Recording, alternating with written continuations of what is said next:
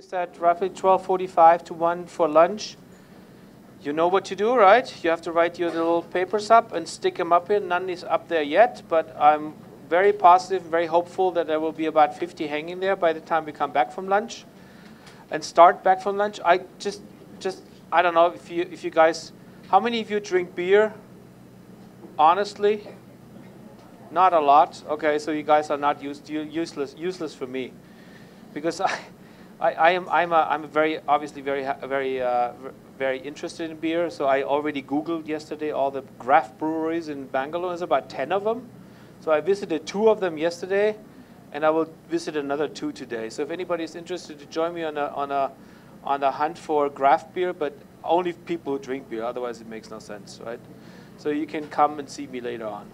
Okay, so one of the things, we're talking continuously about innovation, and innovation comes with change.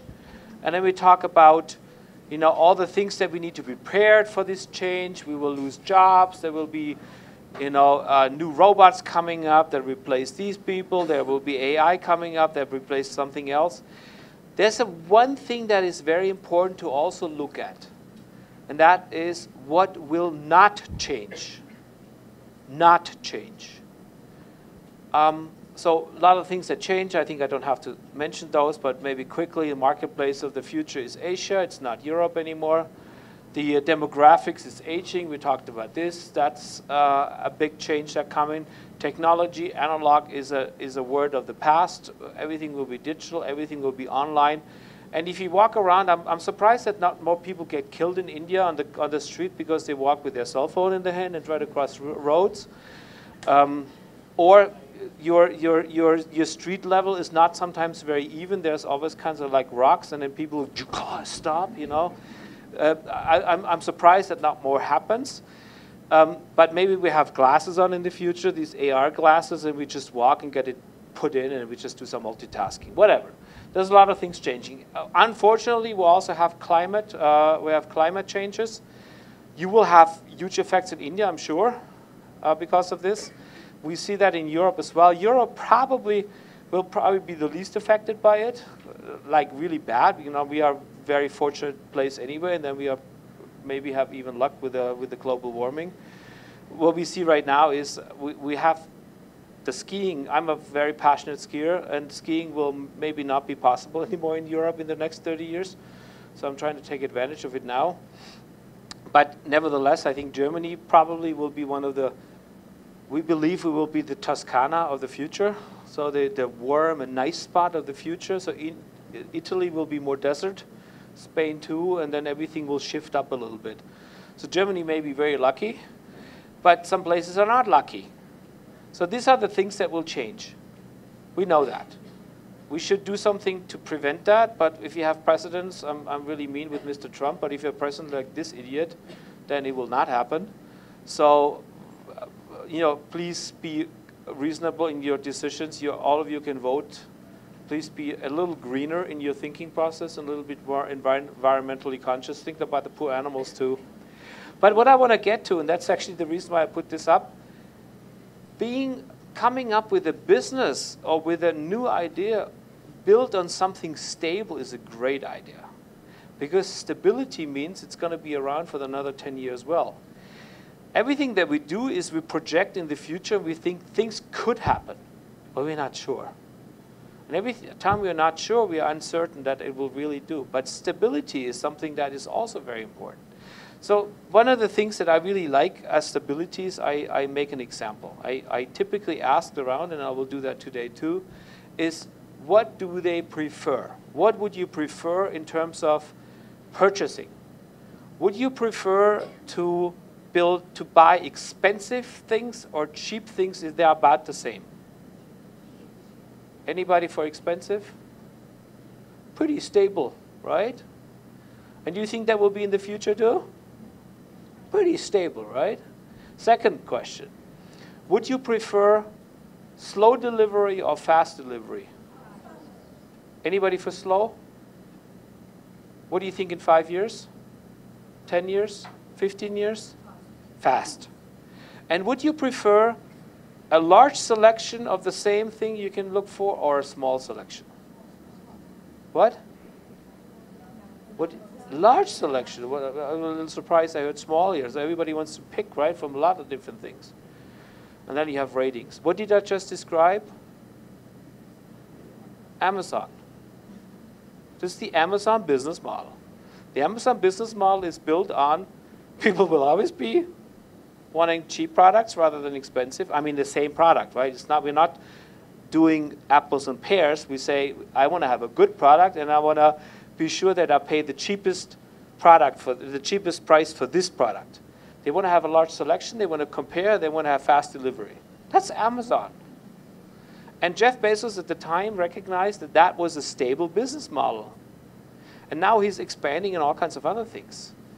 But this business model will for sure be around in 15 to 20 years as well, this stability. Now, when you actually look into new things, also think about where could be a stable component. A stable component is, in healthcare, people will still get sick, you know, and people will still need care. People will need empathy. Now, these are kind of like stable elements that are there that you have to look for. So I think that's all I actually wanted to say for that. I think there's maybe one more chart on this one here. Okay, so what remains stable? Maybe this is an exercise I kind of like wanted you to do, but maybe we keep it for your own thinking process.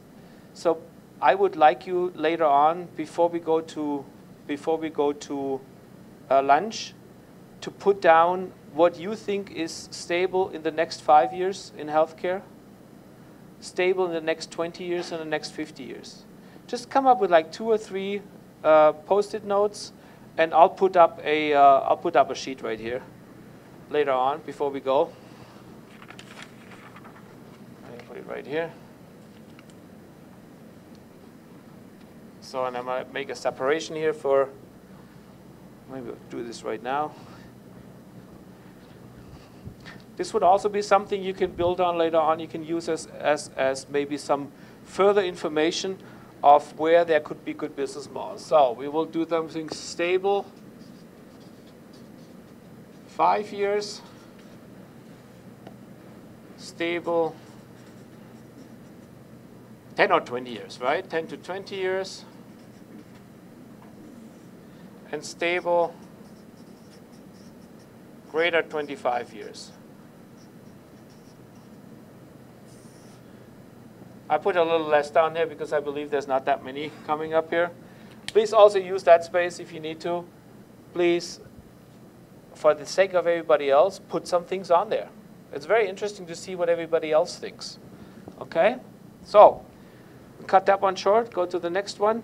Now, I would like to get into something that is more assuming that we already have a project idea. We already have an idea that we want to check. Yesterday, day before yesterday, we looked already a little bit into Blue Ocean. I will go into this one more time. But I will also highlight some ideas about design thinking, lean startups, or lean thinking. Anybody already knows what that is? The lean process? Well, I can quickly say what the lean process is for everybody. Lean process is do not do too many things for a long time. Just do little things, check them, and then revise them. Lean. Work very fast and very quickly rather than spending too much time on it. Okay, so a little bit of background. 20th century innovation. Business builds a product and hopes to find customers. Understand that one? Remember? So Mr. Ford came up and said, cars are needed. And the general population said, what do we need cars? We need faster horses or more horses. People just could not deal with the car aspect. It was a rich man's toy. It was there's very nice pictures. You may want to Google at some point in time. New York, 1900, New York, 1910. New York, 1900, everywhere horses. Occasionally a car, because cars were just invented in 1890, something like 95. And then in 1910, you see occasionally a horse, and everything else is a car. changed completely around in a very short period of time. By the way, I'm sure that if you would have asked the people in 1900 on what they believe will be the car increase, it would have been very linear. And it was indeed very exponential at that time. So 21st century, so that's how companies actually build. Somebody came up with an idea, said, people need that, I'll build it. Now, we have changed this a little bit around. There's no more business as usual in the 21st century. Meaning, you build products and then you hope to find a customer for it. You have to do it the other way around. You have to actually go and see what a customer potentially needs, because we have a much higher technology rate and rate of innovation, and we have a global scale. When I started my business in the early 1990s, my first business, there was no internet around. We basically dealt with fax machines. And what it means is you were kind of like the champion of your local market. So what I did is, at that time, is, for example, I bought used MRI systems and CT systems in Germany, and I sold them to India, for example. I don't think I ever did that, but just assume I did, right? And we had some contacts in India, and they had no idea how many systems were available. They had no idea what the price point was. Now, you can Google used MRI systems, and you will probably find 500 companies who offer that. And you can compare left and right. So that was a completely different way. So actually, looking back at my business, I would have preferred that it stays without internet, because the profit margins were significantly higher. When we were kind of like buying in Germany, and the German customer did not know that you could actually do anything with these systems. They have a value? Nah, they don't have a value. Just give it to us for free. We just take it out. And then in India, oh yeah, we need a system. What do they cost? And I said, well, I don't know, 200,000. 200,000 margin. And now everybody knows that they have a value, so the customer asks for money. I don't get it for free anymore. And on the other hand, everybody knows what they're worth. Price goes down on the sales side. So internet for me was not necessarily always good for this first time, but you got to live with it. So 21st century, global, rate of innovation is high, which also means we need a completely different approach. We need to actually build first and find a customer later as too risky. We need to check quickly when we build something. This is that rapid innovation. And that's what we call lean at some point in time, that we do something where we fail fast. Is failing a good thing? No. Well, actually, people would disagree. I would think failing is good. It's just a question of when you fail. Do you fail early or do you fail late? When you fail early, it's not a problem.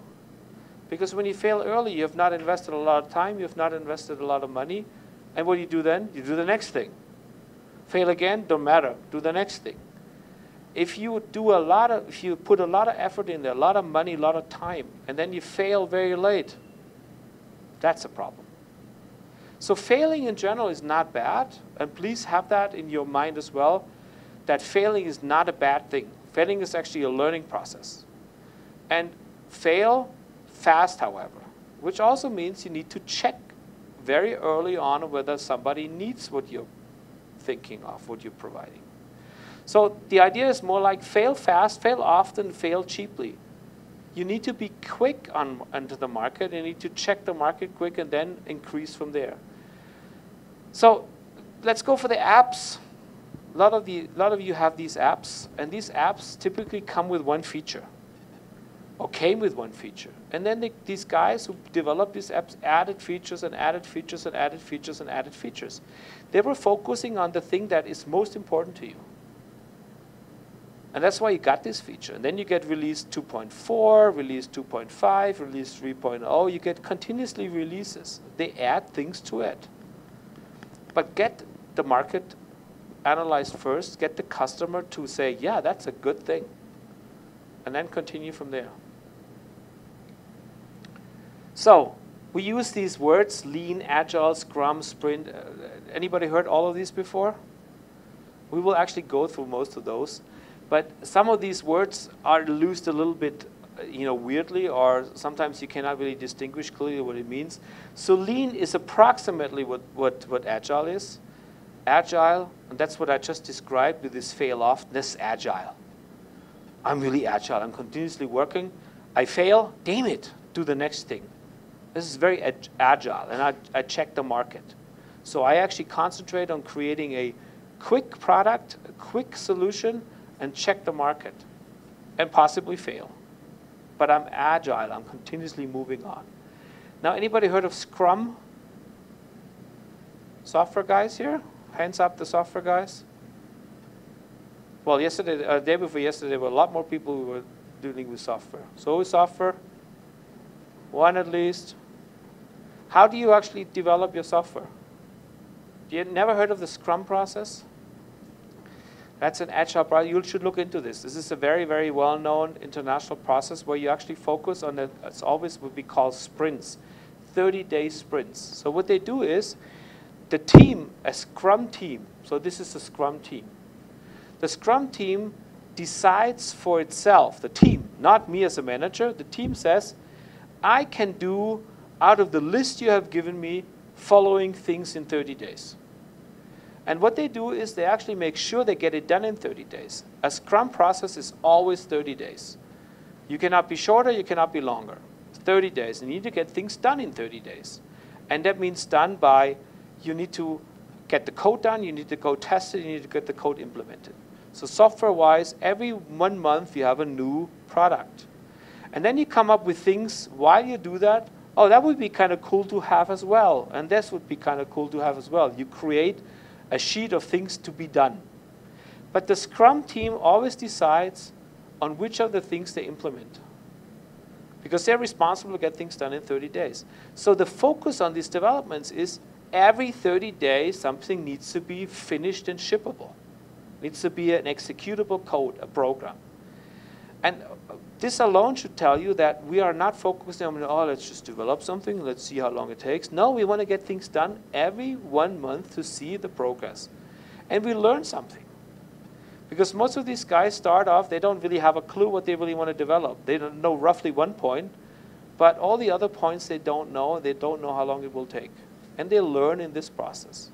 So Scrum is a very, very powerful technique, very powerful agile technique, which allows you to actually do products and finish products within 1 month. Have anybody of you programmed an app before? No? Nobody? I'm a little disappointed here. Nobody has programmed an app before? Anybody has an intention to program an app? No? Even out the business components, so we want to develop an app? How long do you think it will take you to get the first app done? A year? What do you think? Are you all looking forward to the lunch already? So what does it take? You know, a good app programmer can actually probably do it in 2 days. He gets something done in 2 days. Later on, we'll talk about design sprints. And when we talk design sprints, what you do with the goal of a design sprint is, and we'll actually do some tomorrow, the goal is to actually show something to a customer. And what they very often do is they fake it. They make a fake program. I've actually programmed a fake program. It's very easy. You actually make a screenshot of your iPhone. You just do something on Word, for example, make a screenshot, and then you go into a program which allows you to highlight areas in this screen to be touchable. So when you put on your mouse or your finger, you actually can attach it now to another screen, to another screen, to another screen, so you can jump around. This program really doesn't do anything, except for it fakes a program. And you can program that in an hour. There's one called Marvel Apps, for example, that I use, which allows you to create a fake app within an hour. And the whole reason for doing is like, oh, here, you want to play around with this and tell me what you think about it. This is the point. You want to get input from a customer. So I programmed, for example, an app one time for one of these roller rentals or bike rentals. How would you do this? And you ask customers, what do you think about this? Where can we improve things? But you need to have something to show them. Fake it. So also one thing I would recommend you do for your life, learn how to program an app. It's very simple, actually. and get into the modus of getting things done quickly rather than slowly. So, all in all, I believe, and I talked to some of you who have some ideas, and they want to create something, but I believe in all, there is not enough thinking put into the why are we actually building it? For whom do we build it? And how? And also, why? What is it good for? So please put some thinking process in that. And actually, these agile and lean methods help you to do that because you get feedback from your customer relatively quick, and you can adjust your developing based on this. Okay, so there's different methods, and so up there is again is the 20th century startup. So you had a visionary founder, and the visionary founder said, "Let's build the product." And then you built the product, and then at some point in time it was finished, and you try to find customers. So when would you have hired a sales guy in this process? Towards the end, correct. Because putting in the sales, we have nothing to sell. Now, if you go to a lean tech startup, just a startup that could develop from this group here, where you say, based on what we develop here, we're going to do a startup and we develop something. You would actually have a vision, then you will build what we call minimal viable products. Just things that basically, maybe even the fake ones. Here, look at that. Isn't that cool? And you say, yeah, it's cool, but maybe you should do something here. And these are these arrows. You would iterate and pivot. So you would basically build something quick, then give it to you, and so you say, well, I don't know, I don't like this one. And that would be really cool if you could connect from here to the GPS system, and from there back to a payment system. And then you say, oh, thank you very much for that input. You iterate and make it better. This is how you do the lean development. Quick products that are customer-oriented, and where you take the feedback from the customer in. And in the healthcare, it's exactly the same way. We actually try to talk to surgeons or to pediatrists or to psychiatrists or to whatever and see, is that cool what I here came up with? Actually, I talked to 10 of your colleagues, and that's what they all said was good. And then you see how they react. Always consider, too, that I think that was the thing we did on the first day. They may not tell you everything. They may think some things and don't tell you. That's why you have to experience how they work. Okay, and then the design thinking process is in general the same way, but you actually do that also in a company, not necessarily in a startup. So the product is, you do that while you do it at Siemens, for example. It's a design thinking process where you actually analyze how a customer works, then you actually basically analyze how they work, then you ideate, you come up with an idea, and when you after iteration find out that's a really good idea, then you start to implement it. So this is in Morse's signs. Did anybody still remember Morse? The okay. So waterfall is a description of a technology, of a development technology, where you start to have the customer specifications. Oh, done. You go to the next level and say, now we actually develop the handbook. Next one, we develop software, we develop the hardware, we test the whole thing, we implement it. It's a waterfall. Everything is dependent on the previous one. No parallel work. That's how normally companies work. Now, when you, for example, are Mercedes, and so you want to work on the new generation of models of cars. Well, remember that question, but let me just go to the next one first. Agile would be, you do something quickly, you basically check, do something else quickly, check, else quickly, check, and maybe you have at some point in time a market introduction. And lean, on the other hand, says every time we do something, we check it and we introduce it into the market. So we have a complete market feedback. Now, let me go back to Mercedes again. So if you want to build a new car, which development would you use?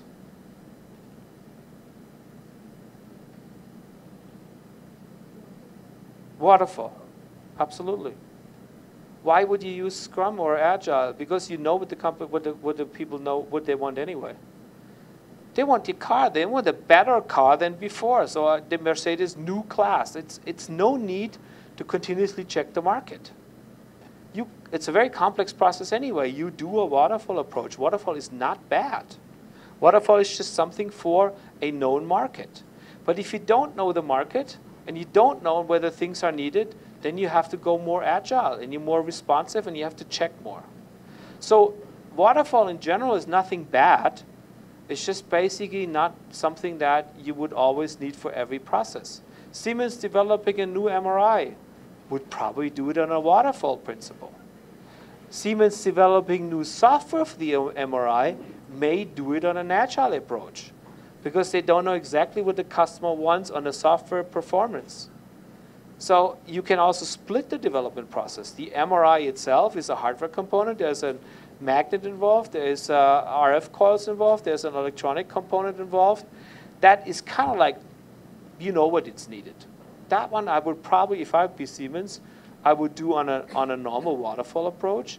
And in parallel, I would do a basic software, also on a waterfall approach. And I would do all the application software more probably on a Scrum-based or an Agile method. And that's actually how they almost work. There's a little problem with medical. You cannot every month release a new product because every time in the medical field you have to have a new product, you have to have new certification. That's why they typically wait, have many, many little steps, and then they do one package that they actually try to get certified.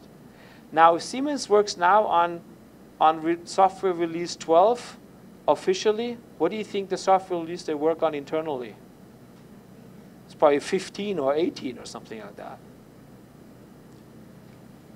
Okay, so one more time, it's just a different drawing. So, but it also shows, and I think that's what this picture is all about. If you are working agile, now I think go back to the question before, when do you hire the salesperson in an agile approach?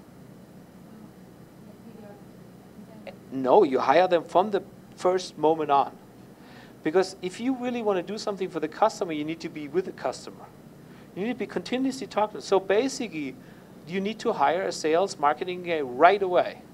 You may not even have a product, but you need to feed the information coming from the customer back into the product. Completely different setup. An agile team is not a team of engineers.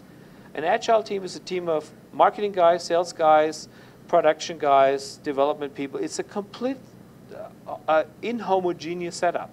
Waterfall approach, if you develop an electrical engineering product, you know who's sitting there? Electrical engineers. If you develop the suspension system of the car, it's going to be mechanical engineers. Very homogeneous setup. So completely different type of people. And what happens in the waterfall, every time you're finished with your stuff, you hand it over, because there's a waterfall, you hand it over to somebody else. And then you lose so much information because people are not really deeply involved in this. And that's why these big companies, you always call them the big ship, the tankers, because they have so many more people they need to actually get things done. And there's so many more communication problems, which takes a long time. And that's why they are not agile at all. And they can't be agile. Now, is agile always is it an advantage? I think for small companies, they can't even work any differently. But big companies, being agile is very difficult too, because people are not capable of actually being agile. They are in a certain environment, and that's why they're there. And that's why they want to work for big companies too. The CEO of the company, I happen to know the CEO of Siemens Healthcare quite well. He knows that his company needs to be more agile. But he also knows it's almost impossible to get this company agile. So what does he do to get the company more agile? What would you do? If you run a 300,000 people company, how do you make this company agile?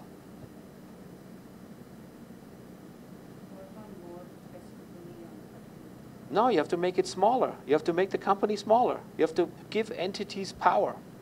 What happens in a big company or in a government? Is a government agile? It's probably the least agile institution you can think of. They are completely waterfall organized and completely hierarchical organized. And this is probably the least agile organization you will ever see. How would you make a government organization more agile? By giving individual departments more power. They can decide on their own, and they're responsible on their own. As long as they say, well, I have to ask my boss, and the boss says, I have to ask my boss, nothing will ever happen agile. So the only way to get a company like Siemens more agile is to form more entities that have a specific task, and they're responsible for this task, and they're not continuously reporting to everybody else. It's the only way to do it. So this is why agile is a very important step for also these big companies, not necessarily always putting these big entities together with have like hundreds of programmers, but maybe creating smaller teams. Okay, just one more time. I think I don't have to go through this one here. This is also an interesting concept. I like this one. This is how Apple works. They know they have to get, somehow they have to find the path to money. Right? They cannot just work for the heck of it. Right, let's get started, let's see what we get.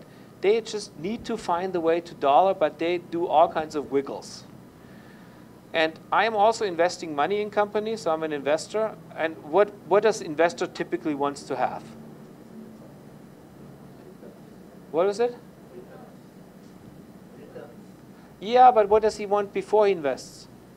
I mean, what is his investment decision based on? I sit in here. No, I don't think so.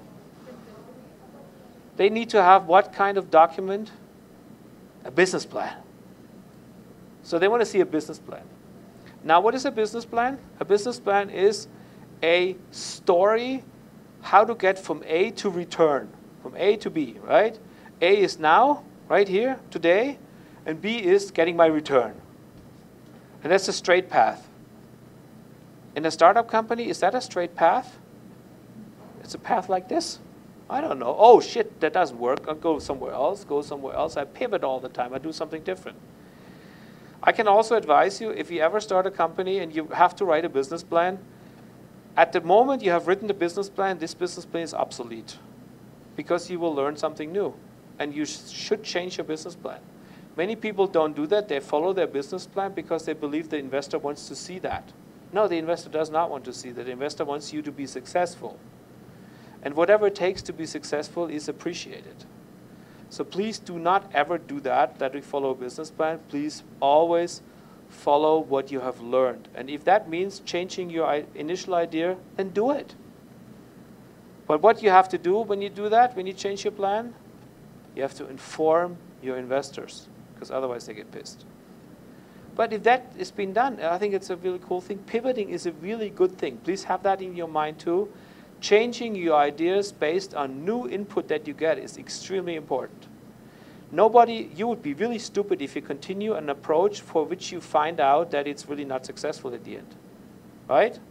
Why would you do that? So please change that. And that's the graph which I always try to highlight the importance of agile. So you are uncertain here, right?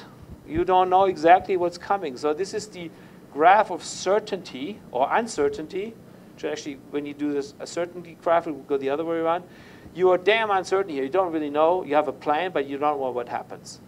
The more time and the more money you invest, the less uncertain it will get, the more certain it will get.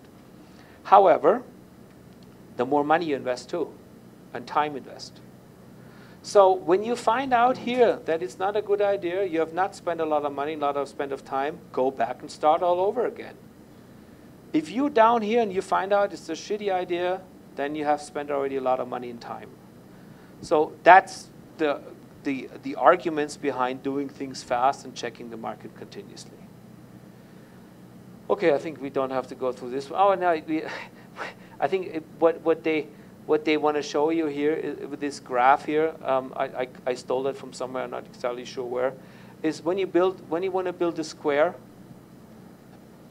it would be much smarter to start with a small square and then make it bigger, rather than to start with a line and then add another line, because you never see the end result.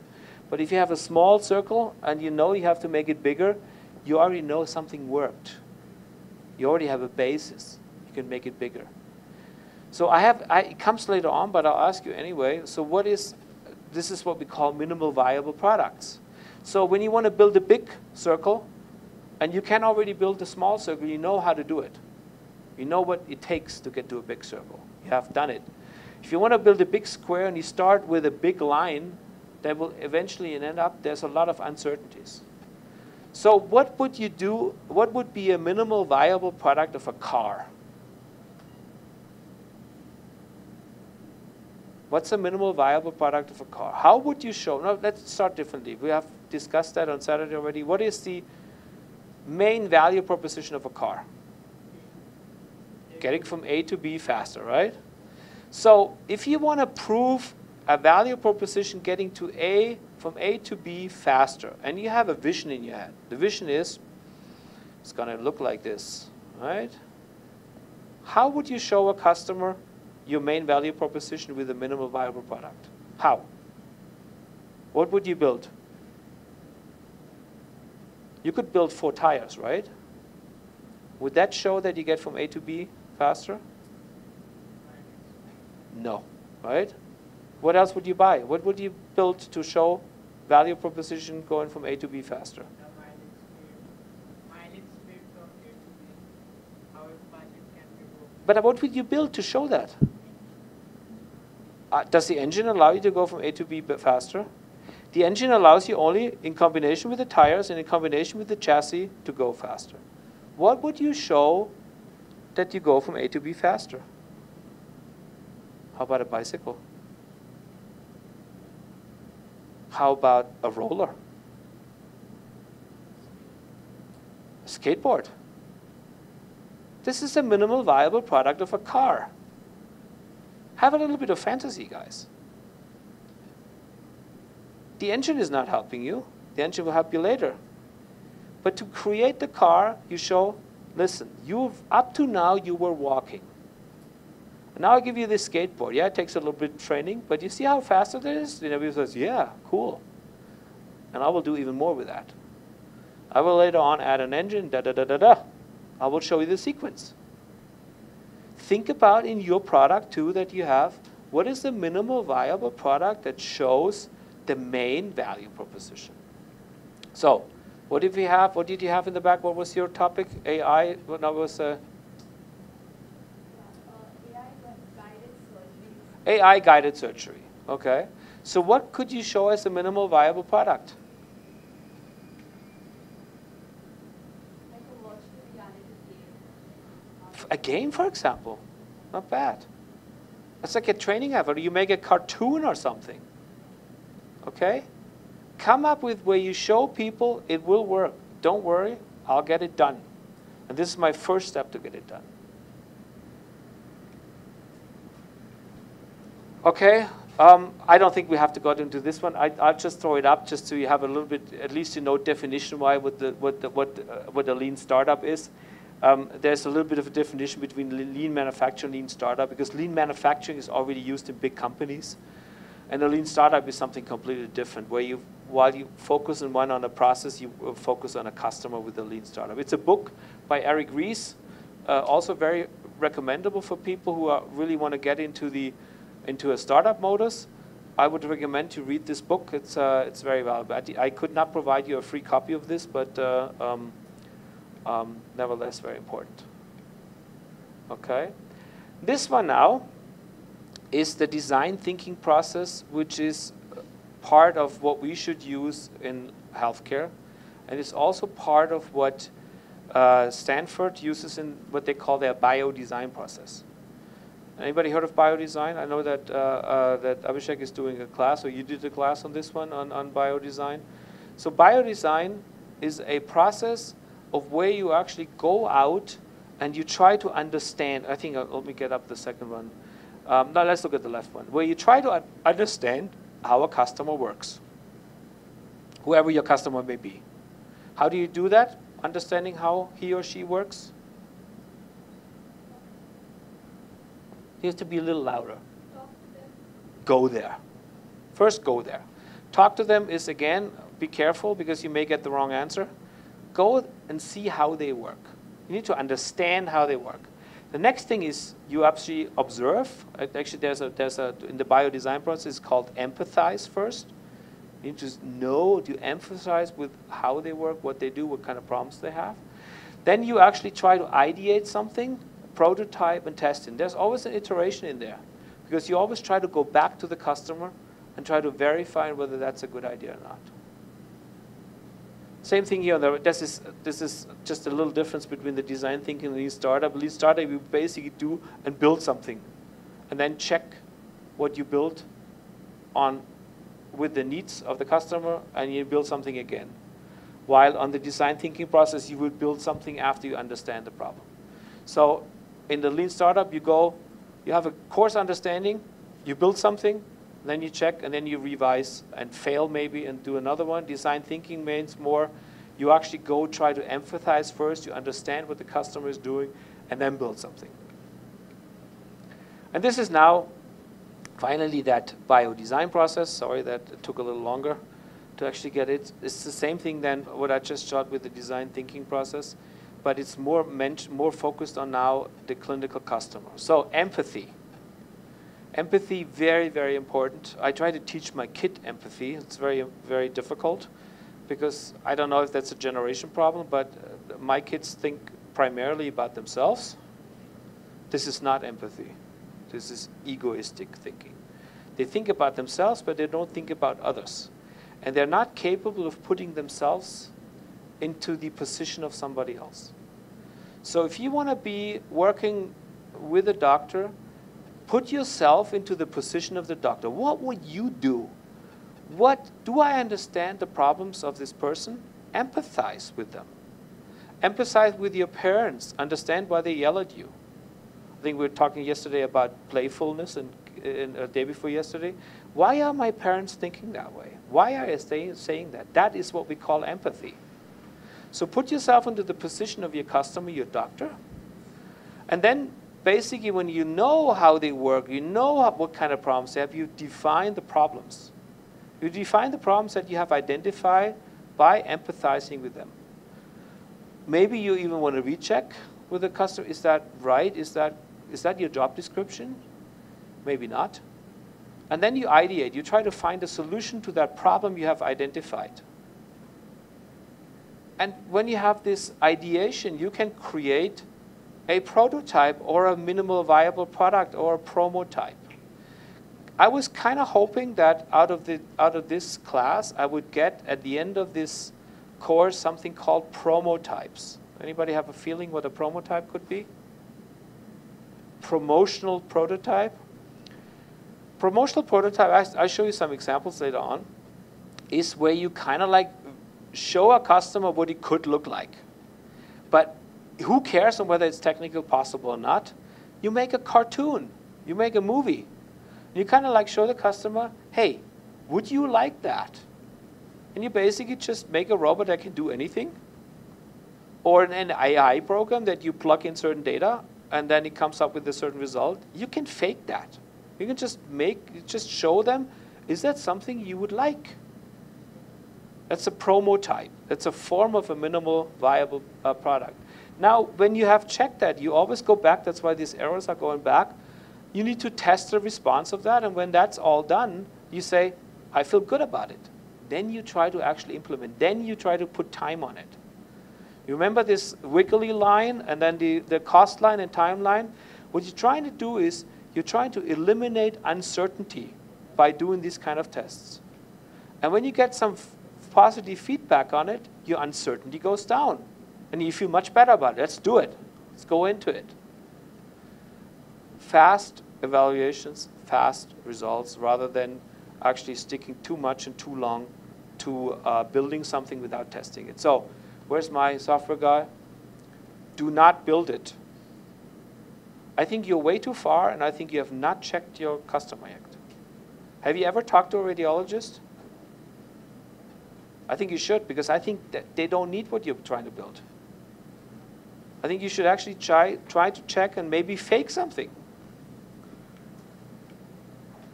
Okay, I think we cut this one short from here. This one, okay, this is all the same stuff, so I don't necessarily want to go with it. But the only thing I want to show you here is on the right side, that what people not doing well enough is actually trying to put themselves into the position of the customer.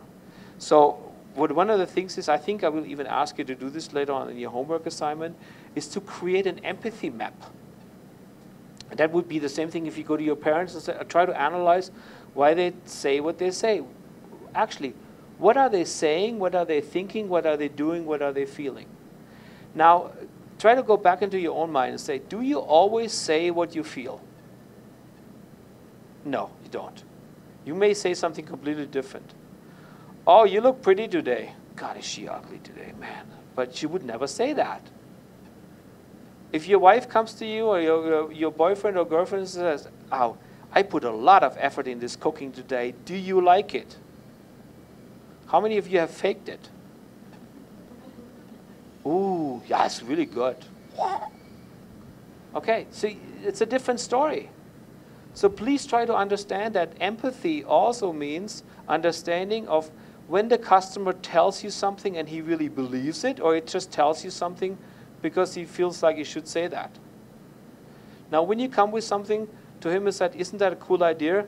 And he looks at these beautiful young ladies here, I'm not going to give him that much shit. You know, I don't tell him how terrible it is. He may tell you it's really good, and you will feel happy about it. So this is why that is so important, to actually kind of try to create in your head an empathy map and try to analyze the customer. I think you as a psychiatrist, this must be very important to you, these kind of things. Because I'm sure that your customers tell you all kinds of crap, and they just tell it because they feel like this is the right thing to say at the moment. And this is the same thing. This is the psychology that is involved in product development. Every one of you has to be a little bit of a psychologist. Yes, said that before. So please have this empathy map in your mind. And I am pretty sure, I'm not 100% sure, I'm pretty sure I'll ask you to do this in the homework assignment. Homework assignment means you have to think about it together in your team, maybe afterwards, or maybe tomorrow morning. So I'm not expecting you to sit here till 10 o'clock and do it, but just have a little bit of a thinking process on it. Okay? So I think we are almost ready for lunch now. Let me just have a quick look. We have a quick look on whether I just give you a couple of more slides or I'm going to stop here. So where are we? We're design thinking.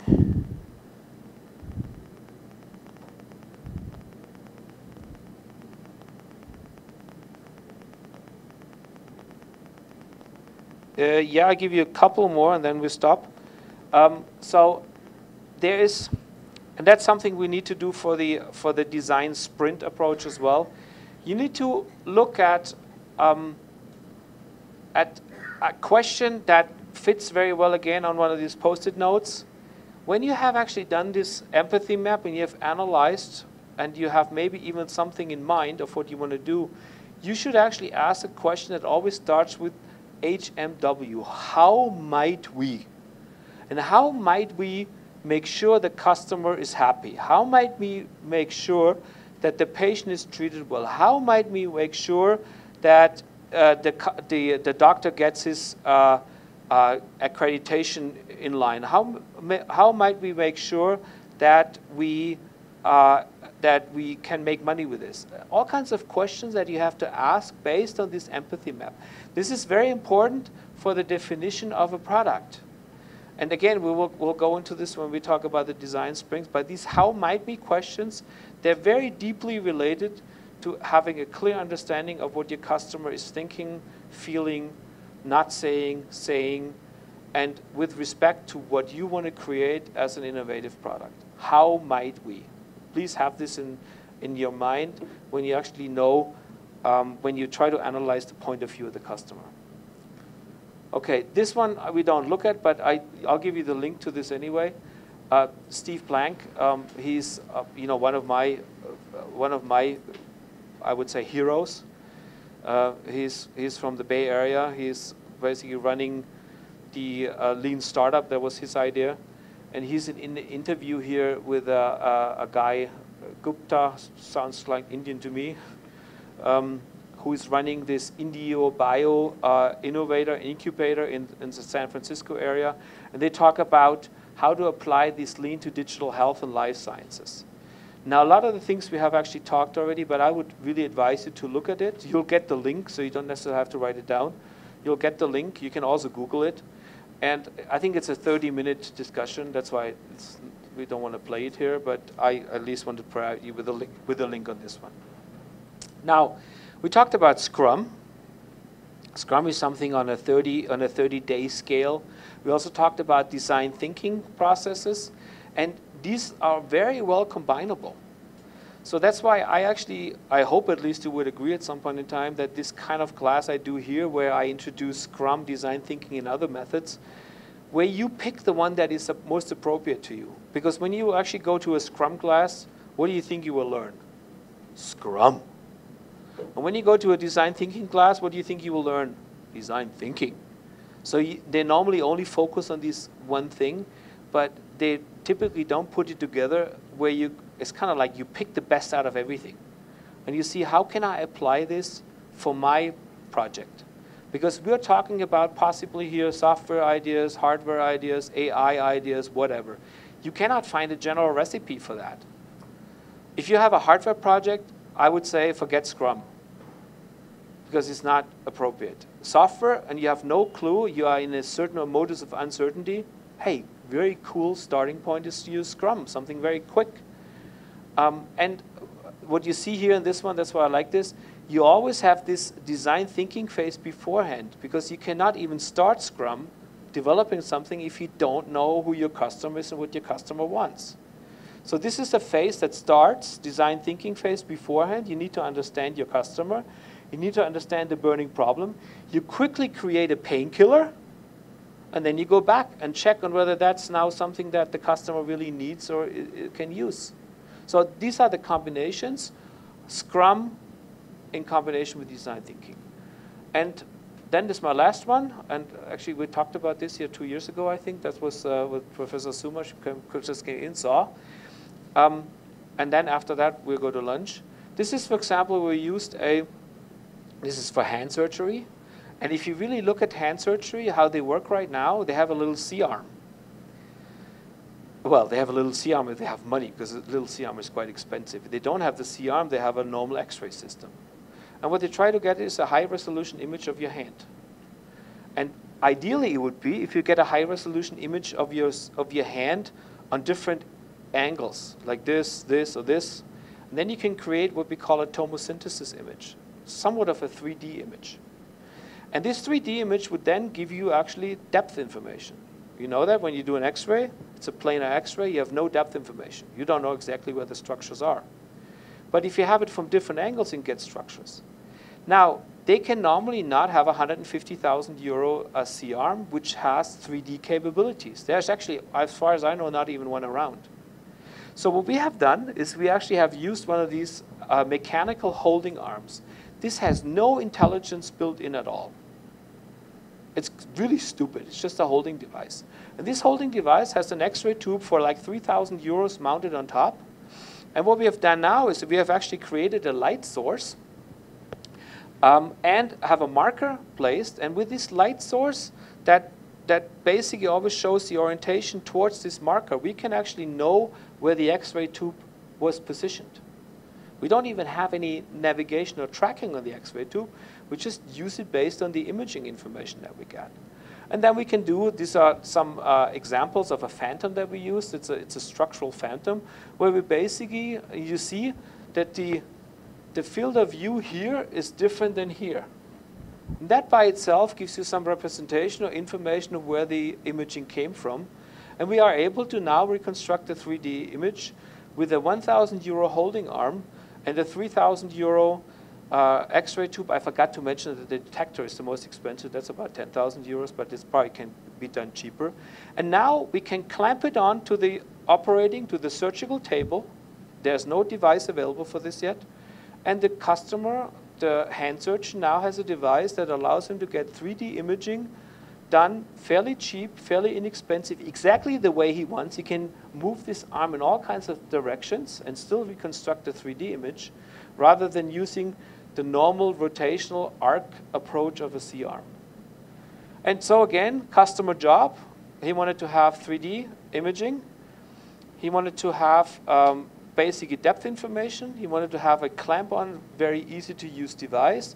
Job to be done was he needed to have this information to get the surgery done properly. And these are the reasons why this value proposition canvas is so powerful, because it helps you not only to evaluate your system, but it also tries to match it with the customer needs. And in this case, we actually went to the customer first, to the hand surgeon, try to analyze how he, she works, and then try to use technology that we already had in our already developed and try to put it together. Okay? And I think that should be after this one. Lunch. Okay? Any questions? No? Okay. Well, then I'll see you back latest here at 2 o'clock. Where's lunch? Lunch is in FPH. And could you remind them about the sheet? Oh, yeah. So I think I've reminded everybody many times, right? And so everybody knows it now. This needs to be filled out by 2, right? 1 per person. I would advise you to go, if you don't have an idea yet, walk around, maybe you come up with something, and be as specific as possible. It starts on the top with the title. Give your project a cool title. I'm a reviewer for many journals, and I can tell you that the title is half the approval. So if I hate the title, then I already have a negative mind, and then I read basically with a negative mind. Then you should put down who proposes it. That's important. First of all, you should claim your own ideas.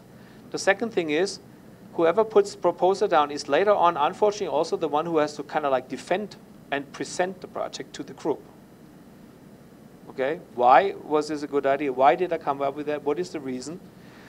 Then we have a short explanation, bullet points. Put a drawing on there too. Doesn't really matter. Whatever you want to do. Do not put too much text on it. Because what I will do later on is I will have everybody look through all the projects, and we do a dot voting. That's why there is this thing here. You put your dots on there again. And if you have too much information, nobody can read it. Nobody has enough time. Okay? Then you should down, that's also important, who would benefit? So think about the burning problem. Who would benefit from it? And then who would buy it? Is that a different customer?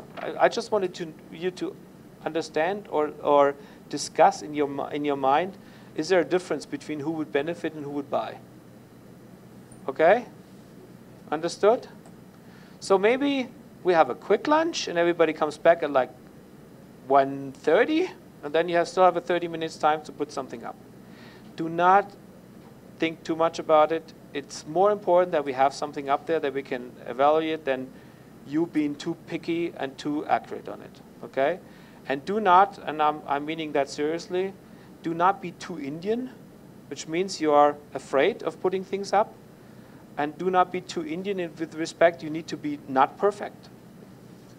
That's quite all right. We're not in the stage of being perfect at the moment. Okay? Got it? So everybody promise me that they will put one up? 1, 2, 3? Yes. Good. All right. Lunch.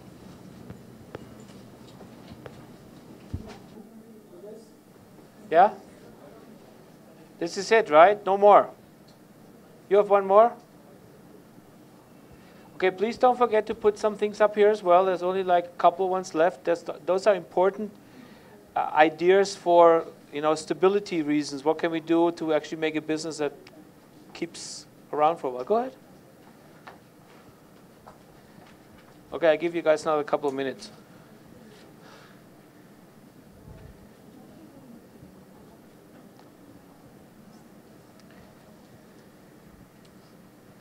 So how many more do we have of the ideas? There's one more. Is that it? Okay.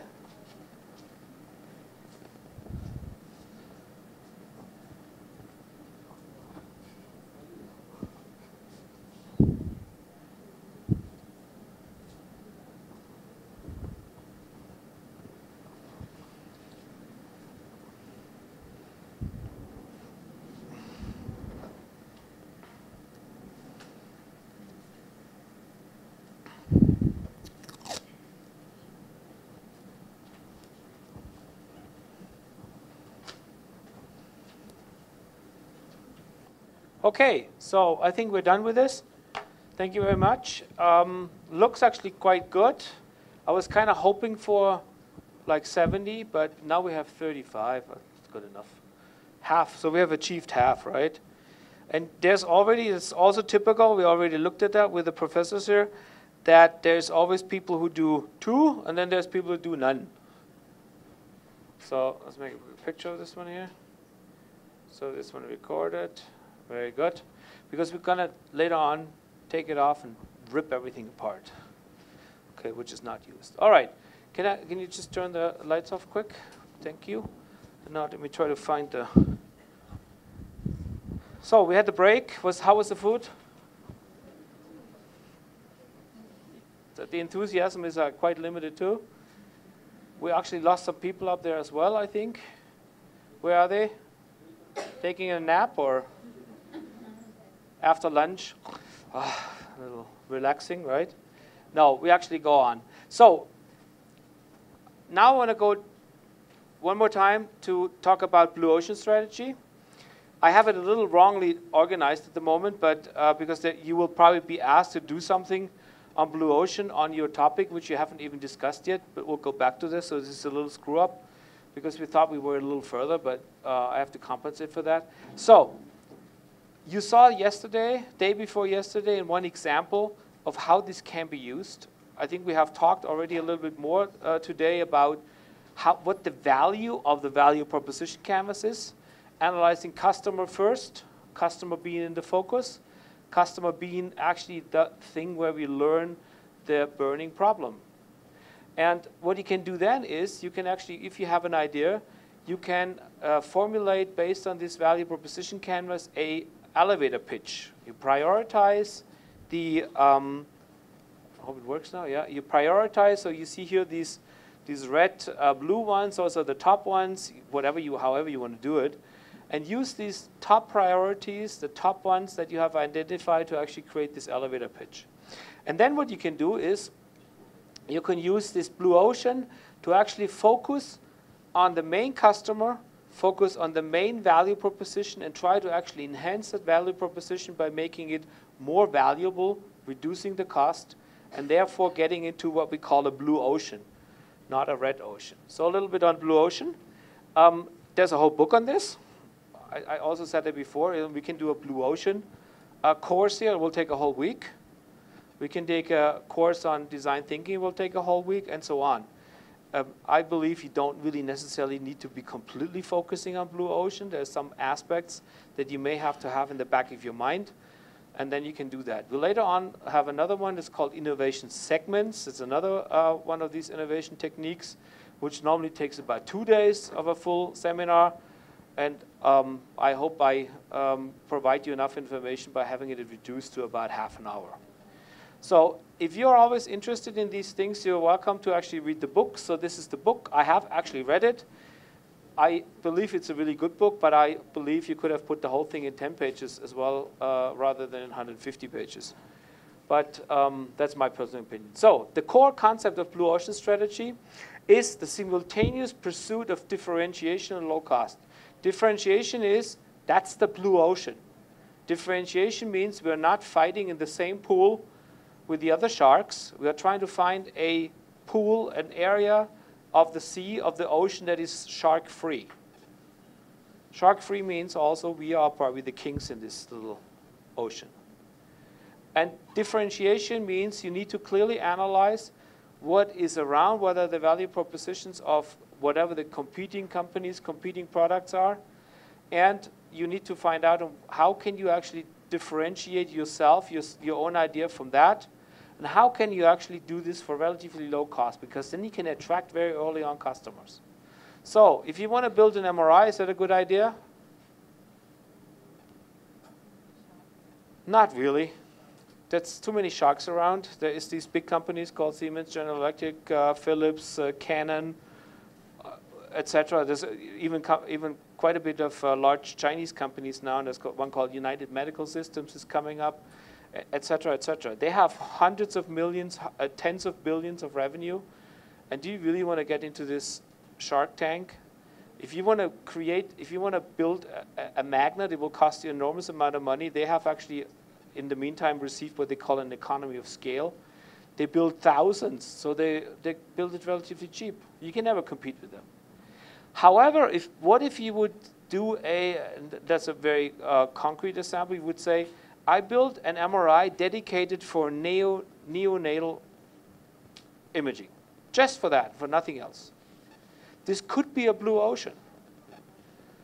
I happen to believe it's not a blue ocean, but they believe it is, because I think that these things are too expensive. There still is a conventional MRI. They don't really do a rethinking on the design. They only think of in terms of rethinking of the market, but not so much of the system. Or you can think about an application where that's coming out of my own area of expertise, where you have a handheld gamma camera that is only used for lymph node imaging rather than using a big gamma camera, which is a lot of money, it's very complex. Could be a good idea. So you try to find these niches, these differentiation areas, and then you try to offer something that is actually affordable. And there's these 4 frames network. You have already seen this one chart. It's actually called eliminate, or it has elements in there which are eliminate, reduce, raise, create. And I think we cut this one here. So what you need to ask in this 4 grid network, you see up there minus, going down, going up, and plus. You need to actually find out where can you actually increase the value, decrease the cost, decrease complexity. What would you add to your value proposition that's new to the industry? So in the case of the MRI, the neonatal part is the new one. Which features of your value proposition would you raise? Make stronger. In this case, it's actually a smaller magnet field, a smaller bore size, where only the neonatal part fits in, which means the magnet can be significantly smaller, less size. What would you eliminate from the value proposition? That is exactly from the other ones. So the other ones have a big magnet, which everybody fits in. But that means you cannot dedicate it onto one application. You have to have a general tunnel where everybody fits in. And here you only have a tunnel which is only about 20 centimeters in diameter where all the babies fit in. Which features of your value proposition can you reduce? You could reduce probably the field strength, not normally, but you could reduce the size. You could reduce the installation effort. I'm not sure that you can really reduce the cost so much. But think about your own ideas later on. I will ask you to actually do that. When you have identified what you want to do, and we have played around a little bit with defining it better, you should be able to actually think about where are you standing out compared to the competition with your idea. So this is the little chart, and that's when you actually decrease the cost and increase the value, then you can create what they call the value innovation. Okay, so you could, for example, now there's a good combination again. You could do your value proposition canvas. You identify the jobs to be done. You identify, you rearrange or prioritize the jobs to be done.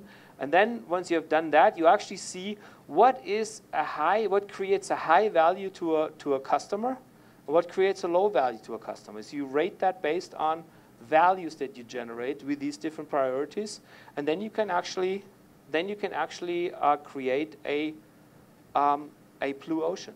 You focus only on the things that you believe are extremely important to the customer, create extreme value, and you forget about the other things. These are the must-haves. And you forget about the should-haves or could-haves or want-to-haves. So going back to my injector again, the most important thing is that you actually have a reliable injection with a reliable speed. The second thing, it's easy to handling and it is low cost. And these are the values you really try to focus on to market, and you forget everything else. That you don't have a display. That you cannot change the flow rate from X to Y. All these kind of things. Now, that's why I bring up a new example right here. This is another thing that we came up with. You don't really know the complete use of it yet. This is something which you place. It's basically used with interventional MRI applications. So you use it inside the MRI. You know what one of the problems is in the MRI when you do interventions? Does anybody know how a magnet looks like? Who has ever seen an MRI? So what does an MRI look like? A hole? And how deep is the hole? Yeah, it's big, but how deep is it? So it's quite a bit. Quite a bit. So what is the definition of quite a bit? I mean, like, it You- covers a significant part of your body. So typically the newer magnets these days are about at least 1.60 meters in total length. Which means, what is it to the center? 80 centimeters. Good. Every once in a while, these easy questions are good too. 80 centimeters. You know what this is, this distance? It's about 80 centimeters. Which means, if I want to place the patient inside the magnet where the best image quality is, and I want to do a needle, I have to do something like this. So this is, I would be now at the patient. Do I actually see what I'm doing? I don't have a clue what I'm doing. I can maybe put a needle in there, but then I don't know anything. And I really cannot really put a force on it, and I may not have a lot of space. Now you said it's about this diameter, 60 centimeters, 60 to 70 centimeters. When a person like me who's not completely fat, but also not very small, if I'm in there, you don't have a lot of space. You have maybe that much space. Can you fit a needle in there? I mean, like this? No. So one of the problems with interventional MRI is actually not possible. And why is it not possible? Because the magnet was made for diagnostic and not for intervention. If you want to use it for intervention, you have to have special tools. So instead of having a robot system, which doesn't fit into the magnet either, you don't have enough space and costs 200,000 euros or more, we thought of another idea. What we did is we actually created this little device. It's a 3D printed device. It has like 3 degrees, 4 degrees of freedom. And you place it with a tape onto the patient. You stick the needle in, but you don't put the needle on the patient yet. I mean, you don't stick it into the patient. You just place it onto the patient. Or you leave even the needle out and just scan the patient, because here there is something in there which you can see in the MRI.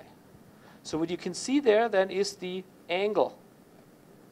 And you can project the angle and see, do I reach, is it actually over the target, and do I reach the target? And you can calculate out, what would I need to have in terms of this degree and this degree to actually hit the target? So we put this in, do an MRI image very quickly, and then place the needle, maybe stick the needle a little bit in, but not into the patient, be able to project forward on whether we reach the target. I don't have to reach in.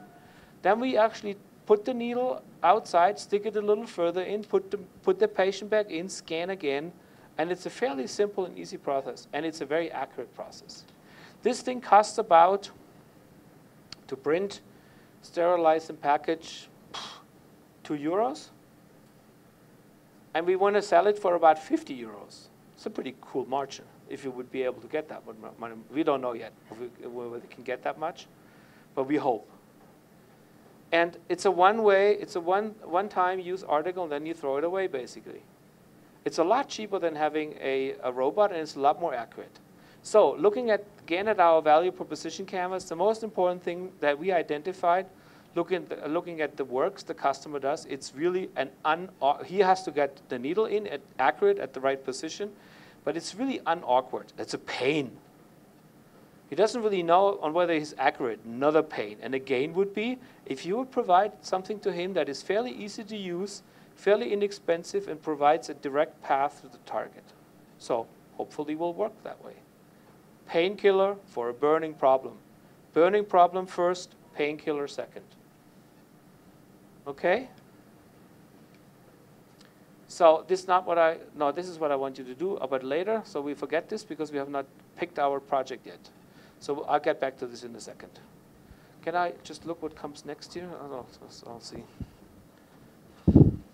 Yes, next thing. So now we are there. So basically it's all done. Now you have to pick your project. And what I want you guys to do, and maybe we do this a little bit organized, because otherwise it will be too chaotic. Everybody has a color pen, right? So what you do is, and we spent maybe 10, 15 minutes on it, we actually look at these projects. You have some time to look through it. And it doesn't matter if it's your own project or not. Please just think of which ones you think are cool, which one you would like to see go forward in the next step. Okay? So what you do is, maybe what you do first is we take the, why don't we take this, why don't we go row-wise? This row goes forward and spends a couple of minutes, and when you're done, the next row comes, okay? Otherwise it gets too chaotic. And then you have, I would say, you have 5 dots. So 5 dots you can either place on 5 different ones or on one if you want to. Any way you want to distribute it, okay? So the essence is in the speed, not in the accuracy, okay? So can we, Abhishek, can I get the light on again, please? You know what I do here? Actually, can we turn off the...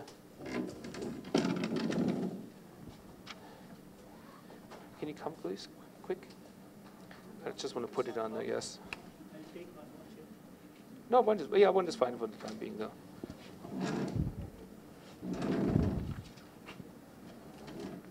So, here we go. Okay, come on, get moving. I'll switch off this. Yeah.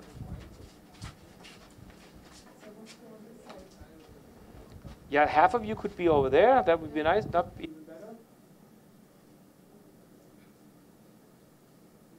You guys, in the meantime, you can think about more of these stability things. Yeah? So you have something to do as well. I don't want you to sit idle around and do nothing.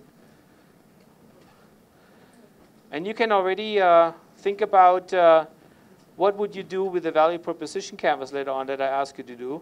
And I can also tell you already that I will ask you to do more things than that. I will actually also ask you at some point in time to do a blue canvas, a blue ocean on your selected project. Now, one more thing to selection of projects. What you will do now, you will basically value the projects of everybody. Okay? Going back later on, we will actually calculate out, see which are the highest rated one out of your group. So and you should take the highest rated one out of your group as your group project. You should not take anything else because you have no expert in your group. So take the highest rated one out of your group. So everybody else group rates for your project as well, and then you take the highest rated one of that everybody else thought. So guys, are we ready over there? 2 minutes are over almost.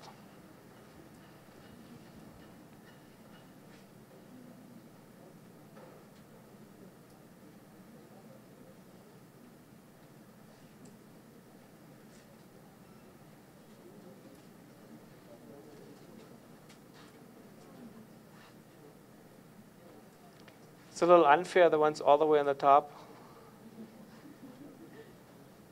Okay, why don't we just go forward and move the second row over here, so we push the other ones a little off. And bring your stick notes with you, right?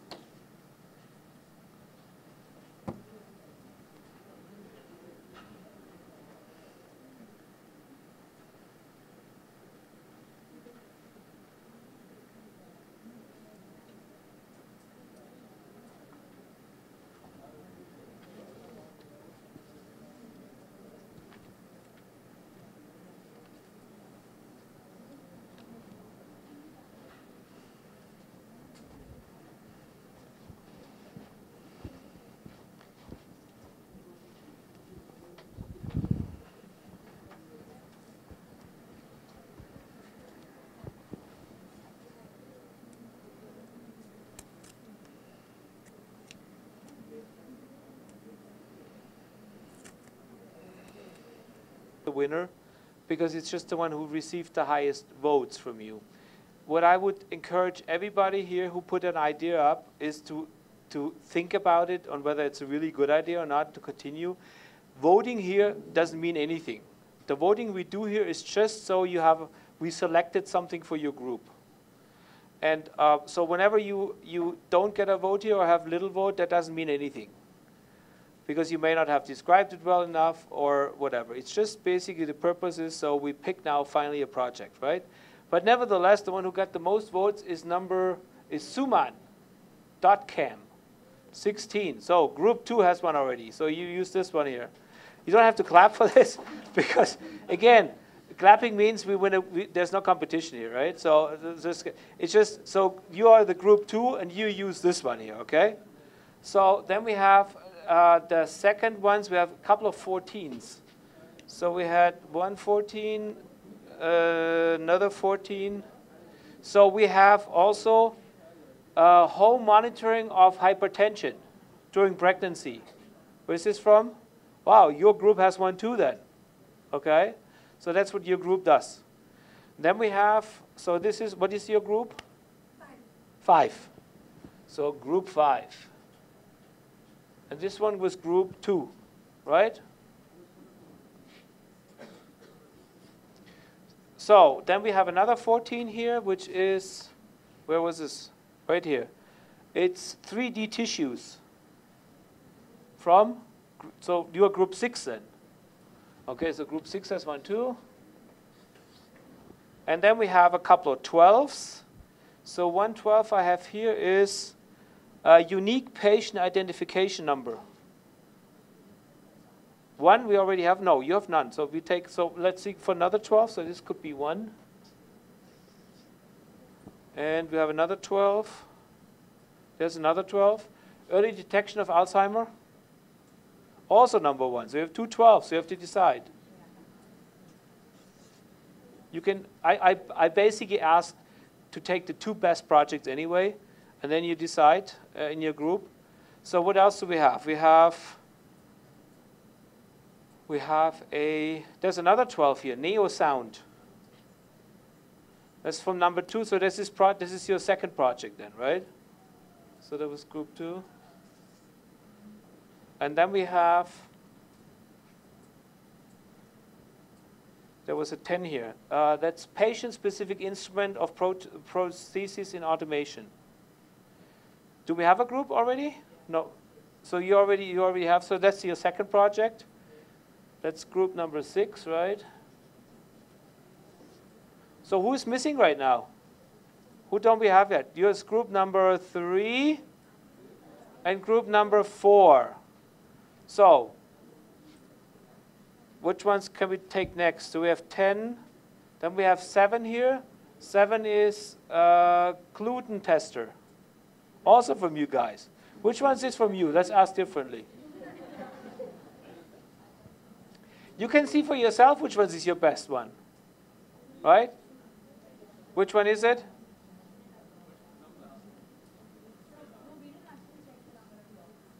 Which one is which one is yours? So why doesn't one member from group number 3 and one member from group number 4? Yeah? This is yours. Yes, the naming is different, that's all. Okay, so this is yours, so you're number 3, so good. So we have a second one for you. Okay? So we have one for 3, now we're missing one for 4.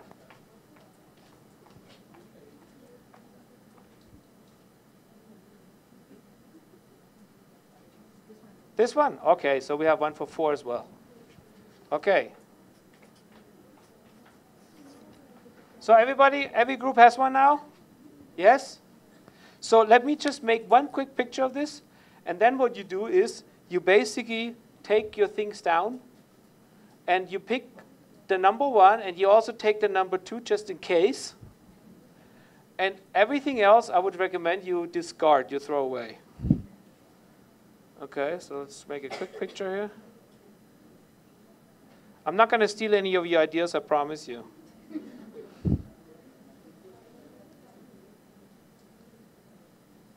Okay.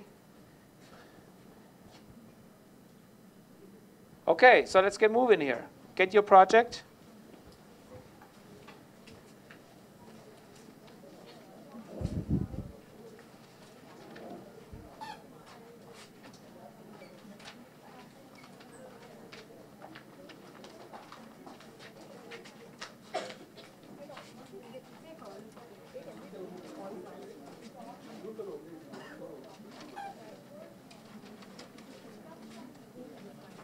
what do you think? Why do you think it actually deserves a high five here? I will give this right now. A high five because we're not in search modus anymore. This is the end of the search modus. You have actually something you found. And in real life, you would not do it that way. You would continue to search. But for the time being, because we want to get to a topic where we actually take an idea and we just try to work on it a little bit, try to evaluate and whether we can put some sense behind it and actually put a story behind it. So one of the things that we will do next is actually storytelling. So we will actually try to make a story up, and we try to also make up steps that are necessary to get to an end destination, to a final goal.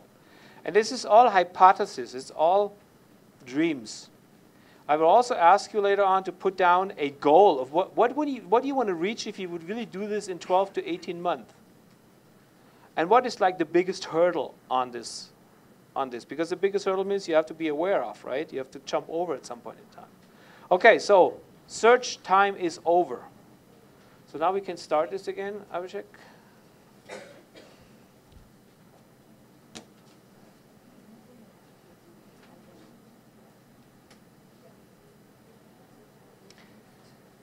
So everybody has a main project or a second project. That means everybody also has somebody who proposed this project. And whoever proposed this project is now a very important person because they have to tell the others what is the topic, what is really the content. Basically, do a little story behind it. Now, what your job is, everybody else's job is, you need to write down, and you'll get some, you need to write down, what do you actually listen? What is she telling you? What is the story behind that? How do you understand that? Maybe you want to put some steps behind that. Okay, so we have done this now. It took a lot longer than 5 minutes, but I'm a little off with my minutes, right, aren't I? So I need to work on this. So maybe this is one of the things I learned from this class, that we have to put a little bit more time on certain things. Okay, so what you now do is, that's what I just started saying, is you have about 10 minutes time and to listen to the person who proposed this, and you are actually trying to address the issues of what is she actually saying, what is the core contents, why, for whom do we do this, what problems do we address. Just try to make a story out of it. Try to understand what she or he is saying to you. Okay, maybe you can already post some SWOT ideas. What are the strengths, the weaknesses, the opportunities, and threats of this idea? And you later on create an individual SWOT for your project. So everybody also knows who's the boss in the group. The boss is not the one who presents necessarily, right? You already have a boss. The boss should make sure that we are in time, that we are quiet to a certain extent when quiet is needed, and that we are actually coming to a conclusion, that we are doing the SWOT analysis, and that the SWOT analysis is later on summarized.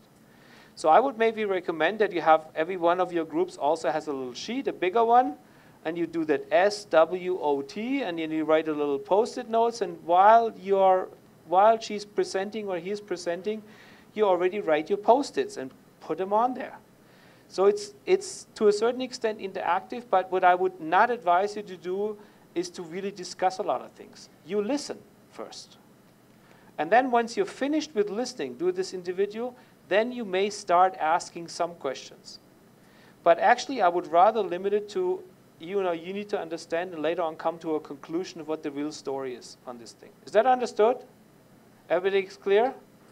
Okay, so let's every group pick again one of these sheets here. I hope we have enough left. We have more, right? We have more of those.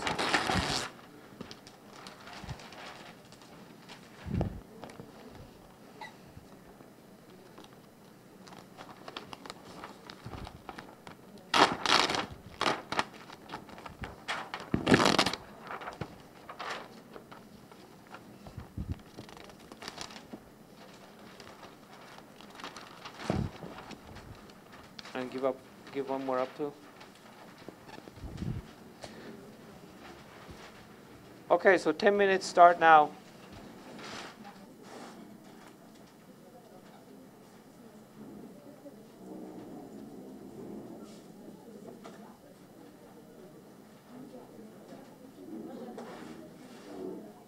next step would be you create actually a SWOT summary, which you hopefully have done by that. So everybody puts their things on, and then you dot vote on them. Just basically do the same thing again. Everybody has 5 votes, and say which one is the most important strength, the most important weakness, etc.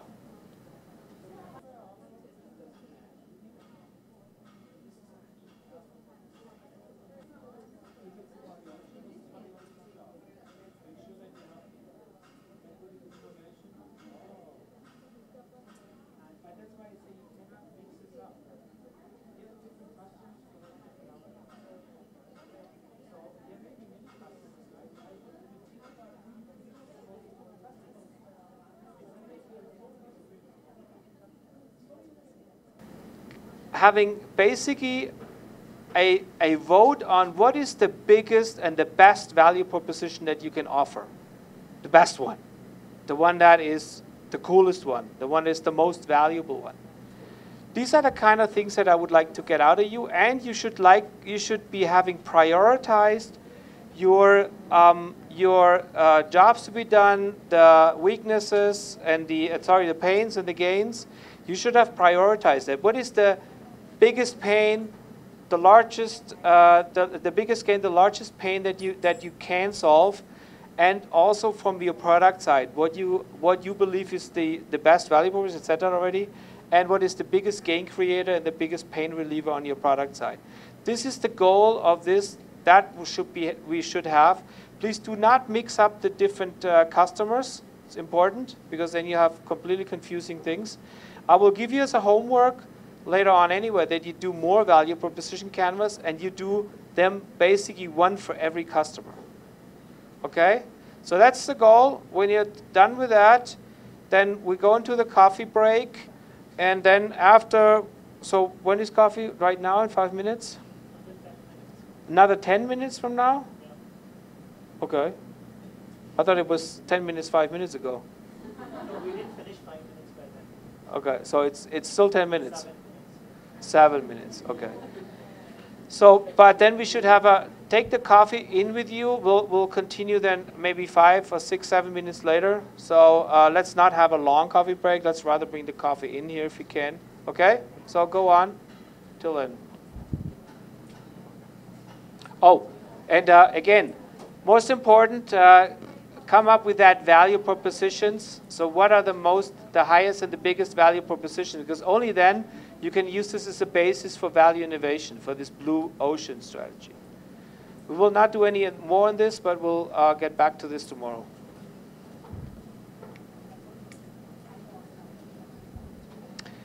And without saying, when you're done with that and you go to the coffee, you first of all give everybody a high five, okay? So I also wanted to talk about today about medical device regulation, but I think I'm going to skip this and do that next time. It's boring anyway. And I also wanted to talk about IP.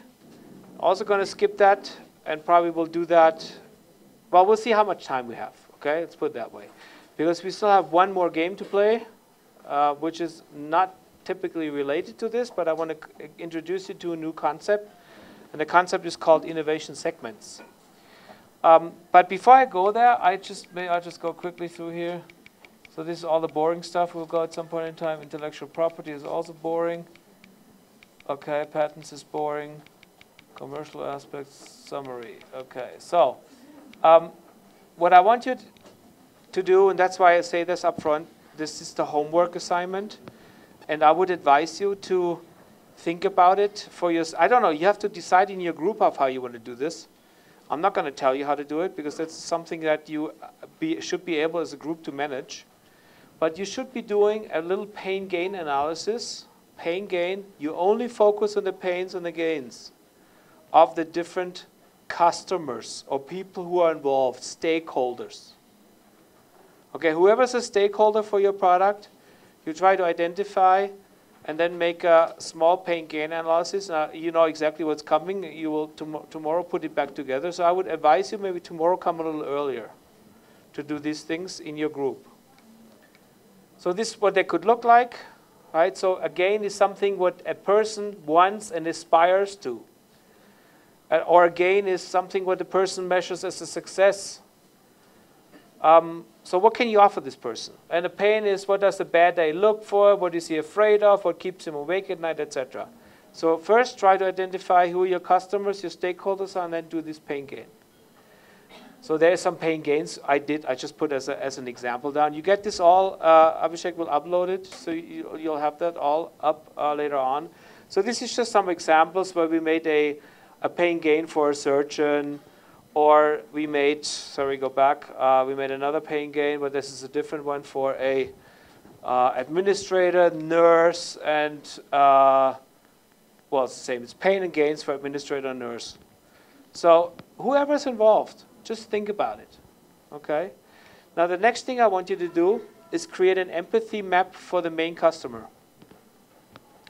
Do you know who your main customer is? You should know that by now. Main customer doesn't mean there is no other customers. So try to actually put yourself into the position of this main customer and think about what you actually realize from this customer. What do you know from this customer?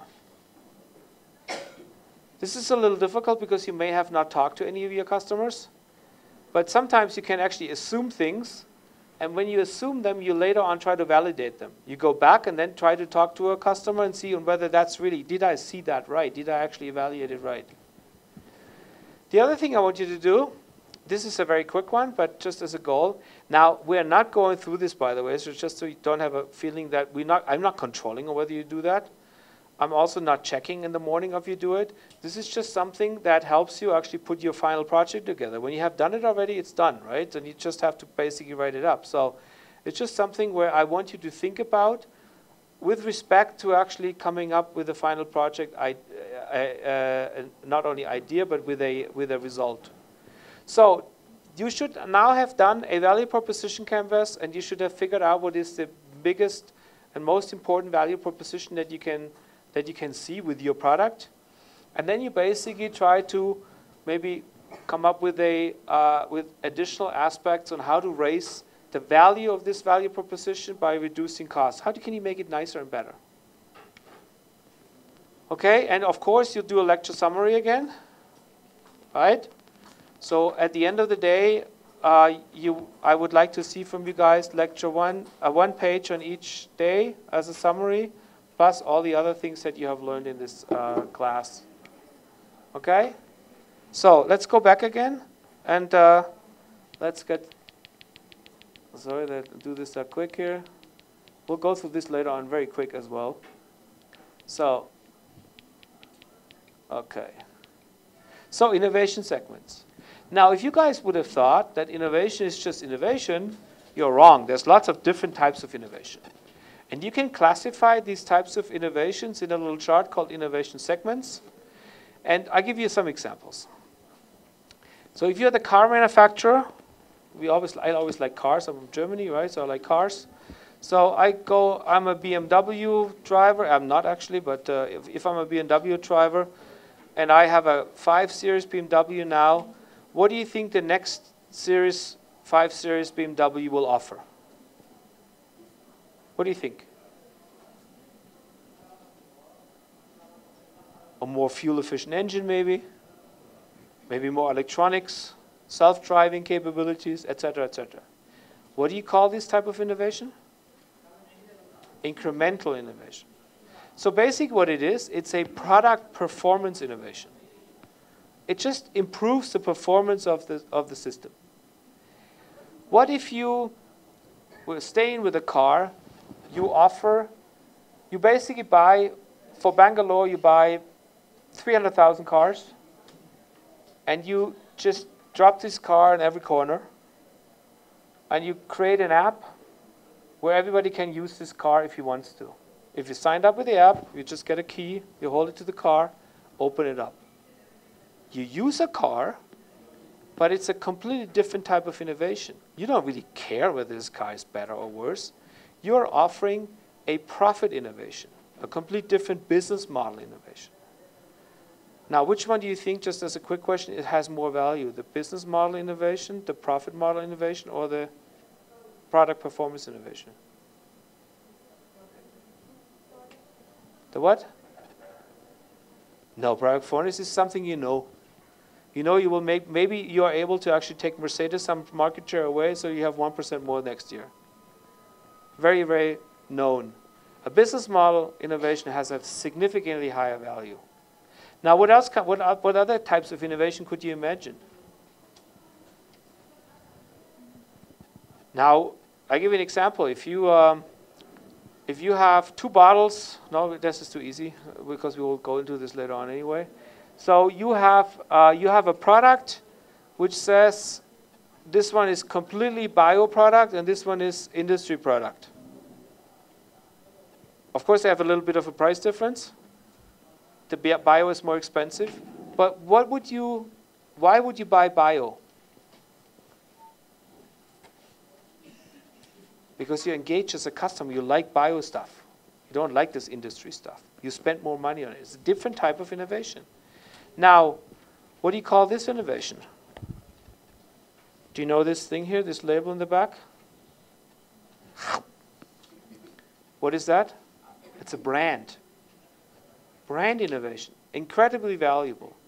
If you would strip off everything on Apple and you would sell this and you would just keep the brand has probably, they believe in Apple, has probably half the value of Apple is the brand.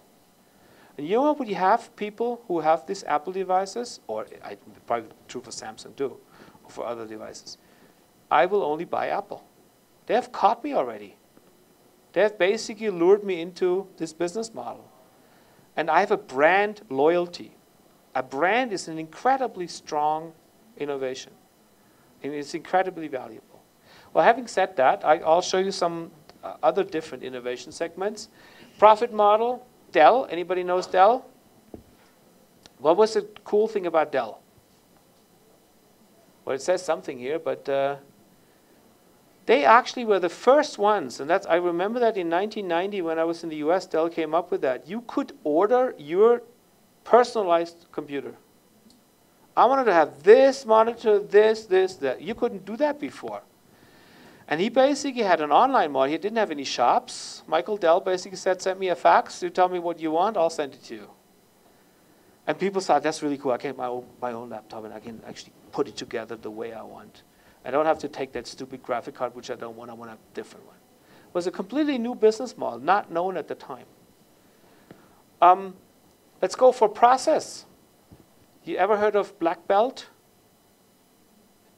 Green belt and black belt is basically making processes or improving processes so they don't have any failures. Failure-free systems. So GE came up with these process improvements, and basically that was an innovation that allowed them to improve their process dramatically. Apple, let's go to Apple. Apple is, you can put the Apple into the network structure because Apple has caught you in the iTunes world. So once you have an Apple, you are locked into the network of iTunes. You buy the apps through them, to buy anything through them. You also have innovation with respect to those, we already mentioned those product performance ones, right? Then you bundle, that's what Microsoft came up first, they bundled products. You didn't buy it's a long time ago, you guys don't remember that anymore. It's not, for people like me, that's really obvious. You could buy Word for $79, Excel for $79, and PowerPoint for $79. And you know what, in the package it was only $150. So what do people do? They bought the package. So it's basically a complete new product system they generated. It's also an innovation. Packaging could be an innovation. Service, FedEx, they pick up stuff from your home. You know, what was it before? I'm talking about some old stuff, right? What was before? You had to carry your stuff to the post, stand in line, find a parking lot, etc. What is it, $100? It's up there in the front, so she's really ashamed. So she's never ever going to do it again. So FedEx was the first one who offered, don't worry, just send me a mail or fax and I'll come and pick it up. And then people said, oh shit, that's really good. I mean, I don't have to go to the post anymore. I pick it up, they pick it up. And people ordered from FedEx. That's an innovation because it's an invention, a new way of actually addressing a customer. And they found a way to commercialization very quick, so quite an innovation. And FedEx has had, for the longest time, a really big market share. Channel. iTunes, again, is a channel. It's a sales channel. If you have an Apple product and it's not listed on iTunes, it basically doesn't exist. What's another channel? You can be an Amazon reseller or an eBay reseller. These are different channels you have. Customer engagement. Now you have a couple of different, let's say, big devices that you buy, and one says, well, mine, I will actually offer to give $50 for every purchase to the World Wildlife Fund. I engage a customer who's in that. I will make sure that every time you buy this product, there will be 2 trees planted. Customer engagement. You know, and obviously, on the first glance, it doesn't look like innovation, but it is, and it's probably the most significant innovation. So, having said that, and that's my iPod. 2001, by the way. So some of you were maybe in kindergarten at the time, right?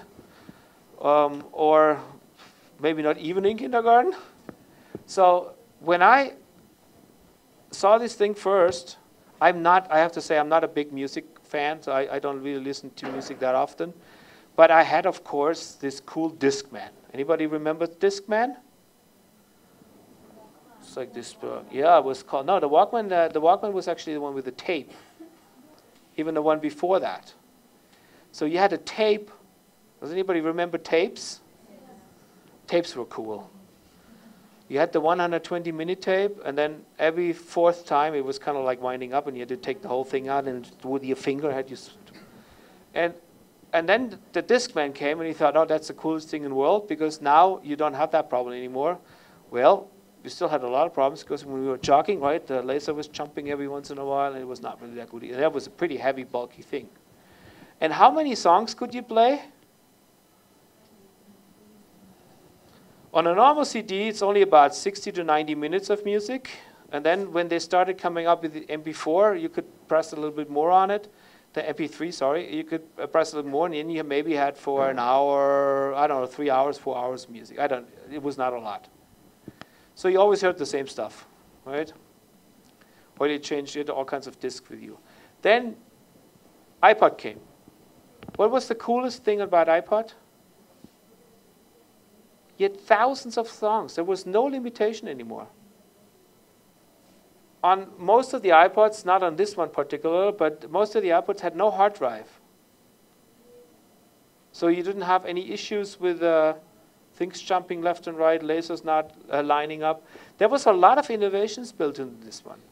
And that's why iPod was actually, if you really look at it, is the foundation of the Apple empire. Because what they did with that is they created a new profit model. System and comfort. They created a network where you actually had to dial in to download the music. You had to pay for it. But now you paid 99 cents per song rather than $9.99 for a CD, of which of the 10 songs you only like 2 anyway. You didn't like the other 8 ones, but you had to pay for them.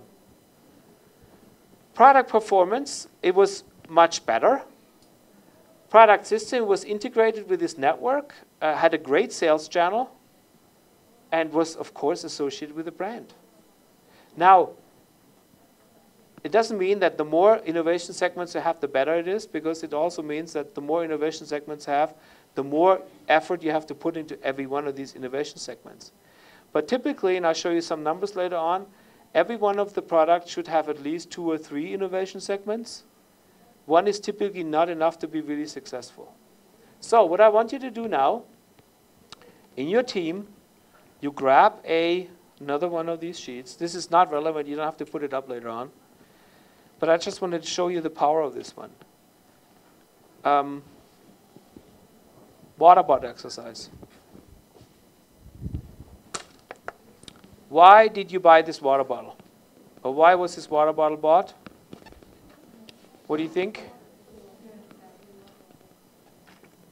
If you go to the shop, you see 50 different brands of water. Why do you buy this one? Is that a good brand? I don't know. I don't know why it was bought. The point is, how would you distinguish yourself into a water bottle market? Do you think by just looking at different innovation segments, you could maybe actually come up with a reason why you would want to buy a different bottle? Maybe you like a different look. Maybe you would like to be addressed differently. So what I want you to do now is to basically create innovation for a water bottle. Do you think innovation for a water bottle is possible? Of course, otherwise I wouldn't ask you to do it. But why is nobody doing it? It's still the same stuff. I can tell you scientifically, the water in this bottle is the same than in the other bottle with the other brand. Pretty much. There's very little difference. Maybe in India, I cannot say that for sure here, but in Europe, it doesn't really matter which water bottle because it's all the same water. So the question is, why would you buy this bottle over another bottle if it's all the same anyway? So be honest, why are most of you buying this bottle? It's the cheapest. Typically, that's what people do. It's the cheapest. Forget cheap as a value proposition. By the way, if anybody of you has only down cheap as a value proposition, you will not be successful. Cheap is a good add-on, but it's not the main value proposition. You need to have something else. So what I want you to do now is, and we really keep this to time because otherwise we're never going to get finished, you will actually take an A4, one of these sheets again, and you start drawing. And you start actually coming up with innovation for a water bottle. A simple, stupid water bottle. And I will keep this sheet up. You can actually think of what else you could do. But you don't necessarily, I would not go by this. I would just think about why would you want to buy a water bottle and what would attract you? Go from your perspective. I give you one starting point. And you may use it or not, but think about Nespresso. Nespresso, known, right? Different types of coffee. George Clooney, all the girls would probably know it, right? George Clooney makes the advertisement for it. And can we not do something with water? You know, have different tastes. Maybe different concentrations of taste. The question is, do we actually need a water bottle? Maybe there's other ways. I mean, think a little bit out of the box, okay? So I'm doing this water bottle exercise. It has nothing to do with our healthcare. But I want you to know that everything that is out there already can be innovated. I want you to see, and that's typically water bottles. Nobody believes that there's any innovation potential. You'll come up, I'm sure every one of you will come up with like 5 or 6 great points. And everyone will be excited to buy their own water bottle that you just created. Okay? So, what are we doing? We will actually create a normal water bottle, use the different types of innovation. We don't do teams of 4, we do the groups that we always have, right? And maximum 15 mini. And please draw things. And at the end of the time, when you're finished, I'll tell you after 14 minutes, you then come to an end slowly and also try to indicate which of the innovation segments you have covered. Again, do not cover all 10. It's not good. Too much. But maybe you concentrate on some. But don't look at the innovation segments first. Think about your innovation first, and then see in what kind of segment it would fit. All right? So, with the presentation, we probably don't do. I think everybody's good enough if everybody comes forward with the sheet and we show it quickly to everybody. So, I would ask you to get started now. And I also would advise you, just with all the other things that we have done in the past, please do not spend too much time in talking. Get done and start drawing. And then everybody should start drawing, not just one. Okay? All right, 15 minutes from now. I think that most of you guys would have not even thought that you can do innovation of a water bottle. Something normal, commodity stuff. So when you put people together and you ask them to actually innovate together, you'll find out that it's fairly easy to do. Okay, so let's make a quick picture, maybe ask some questions. So just show it to me. So here we go. Oh, it's beautiful. And get the hairs right first. It's a picture. It's going to be on Instagram right away. No, I have no Instagram account. You don't have to worry. All right, that looks pretty interesting. One word. Can you say a couple of things to it? This is a flame energy drink, you can say. Okay. So we have, this is a normal water where you get into. These are the flavors we'll be providing. Okay. So this is what you buy. Yeah. Okay, cool.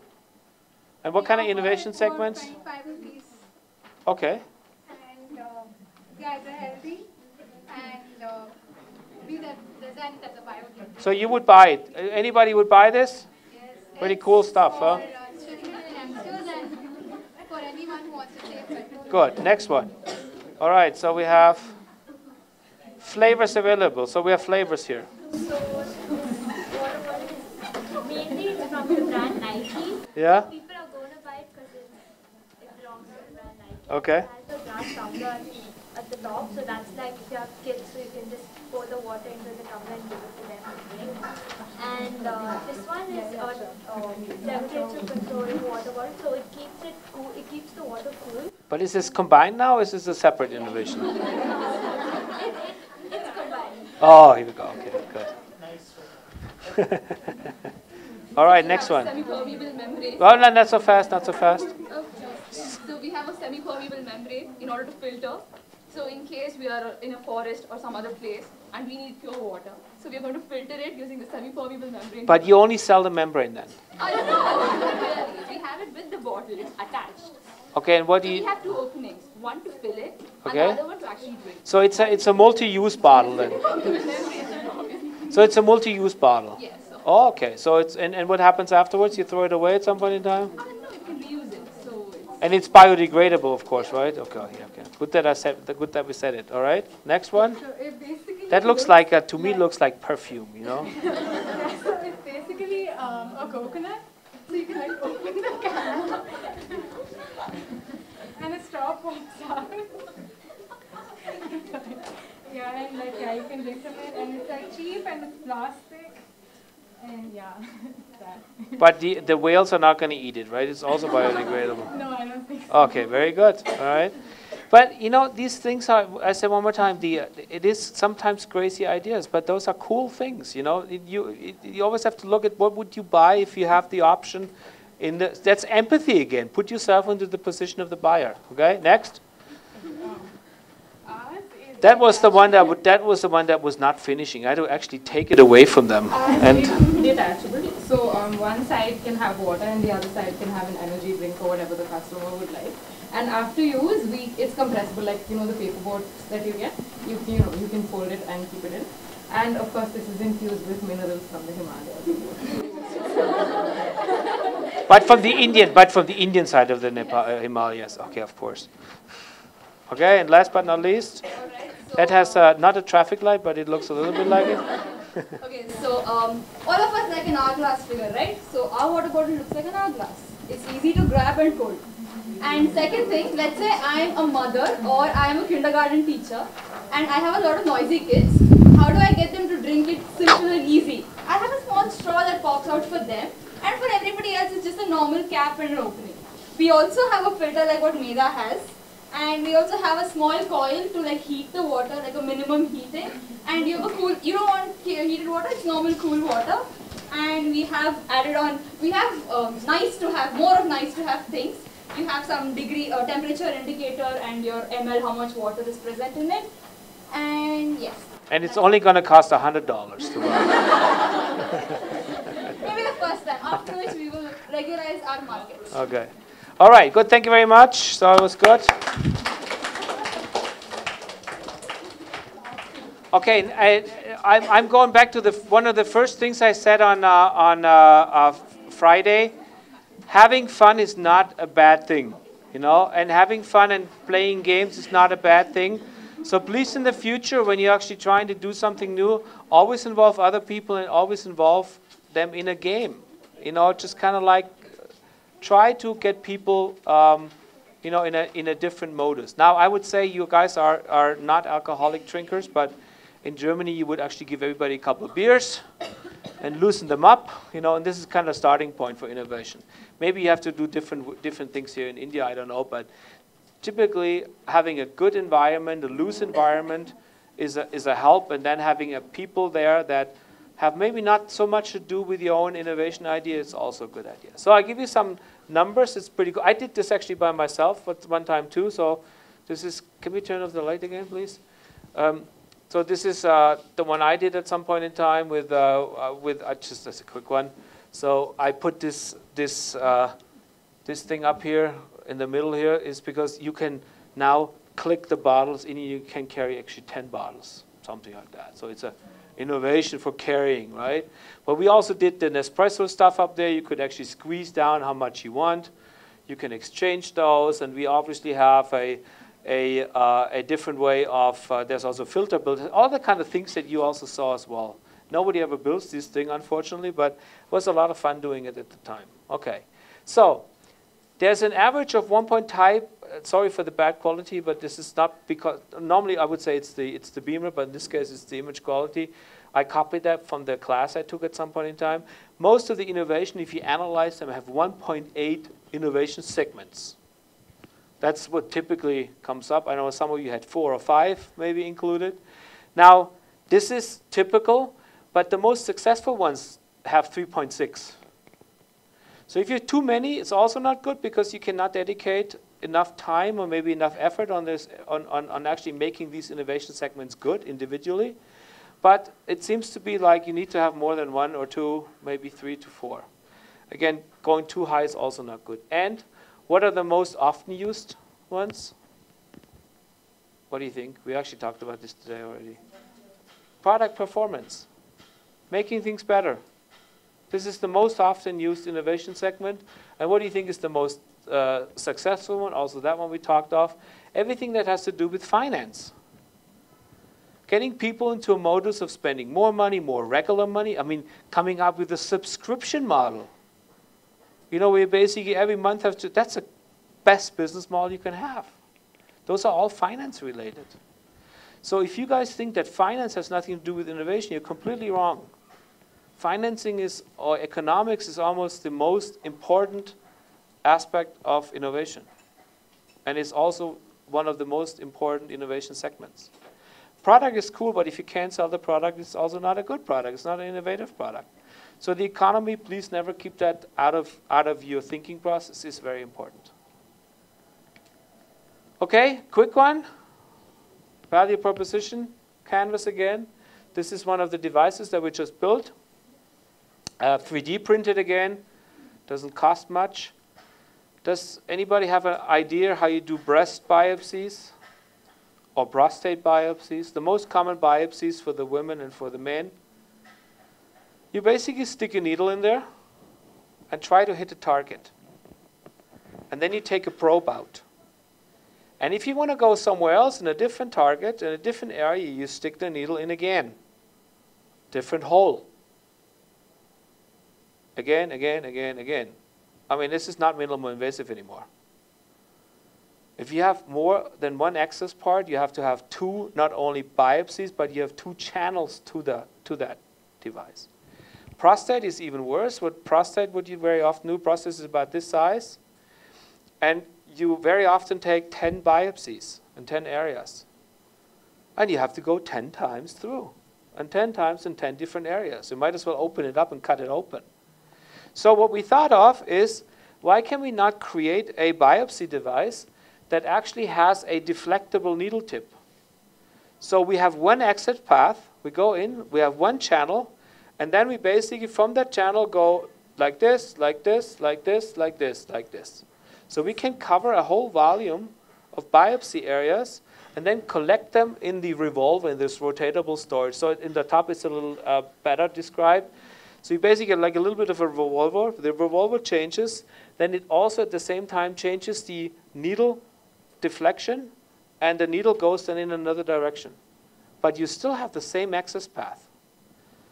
Burning problem is you actually have not a minimal invasive procedure for biopsies. You have a more than minimal invasive, many access path.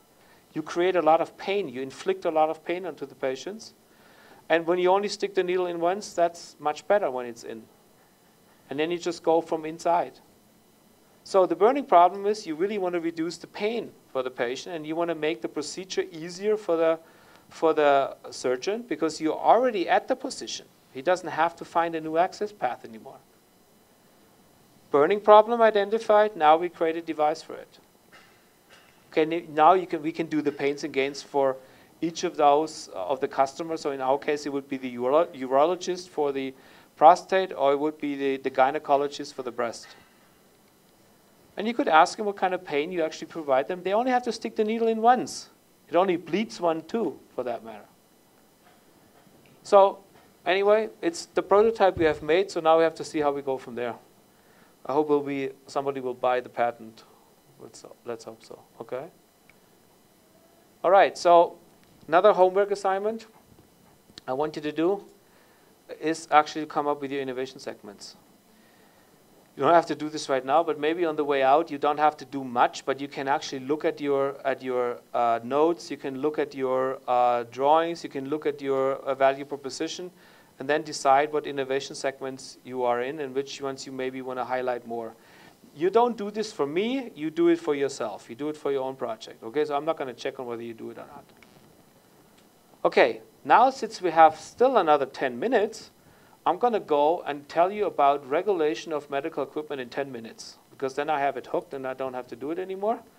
And it's actually not so much that we don't have to go in depth into this, because once you are actually trying to develop a product, you will have to get into depth anyway. And you will have to actually look at the books and look at the rules. And for that matter, I don't know the rules perfectly myself either.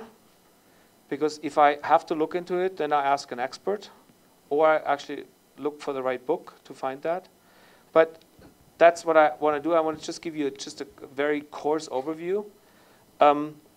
So medical devices generally are regulated. There's very few medical products that are not regulated. I don't even know one right now.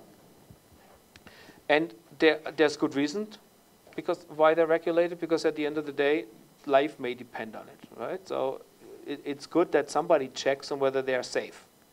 Now, up to like last year in Europe, the CE certification was only looked at from a patient safety perspective. Is it safe for the patient? But nobody really looked at, is it actually efficient? Does it do anything? The authorities did not care on whether that product was doing anything. They only cared, was it safe for the patient? But on whether that's better or worse than what's out there, they didn't care. And that was actually also good reasons, because they said, we are not experts in this. We have to ask a medical doctor. If the medical doctor believes it's good, he will buy it and he will use it. We have to just make sure that it's not creating a big safety hazard. So I can even understand that, not looking at efficacies. Okay, the higher the risks of the product or the device or the efforts that you have to undertake it, the higher the risk for the patient, the higher the classification is.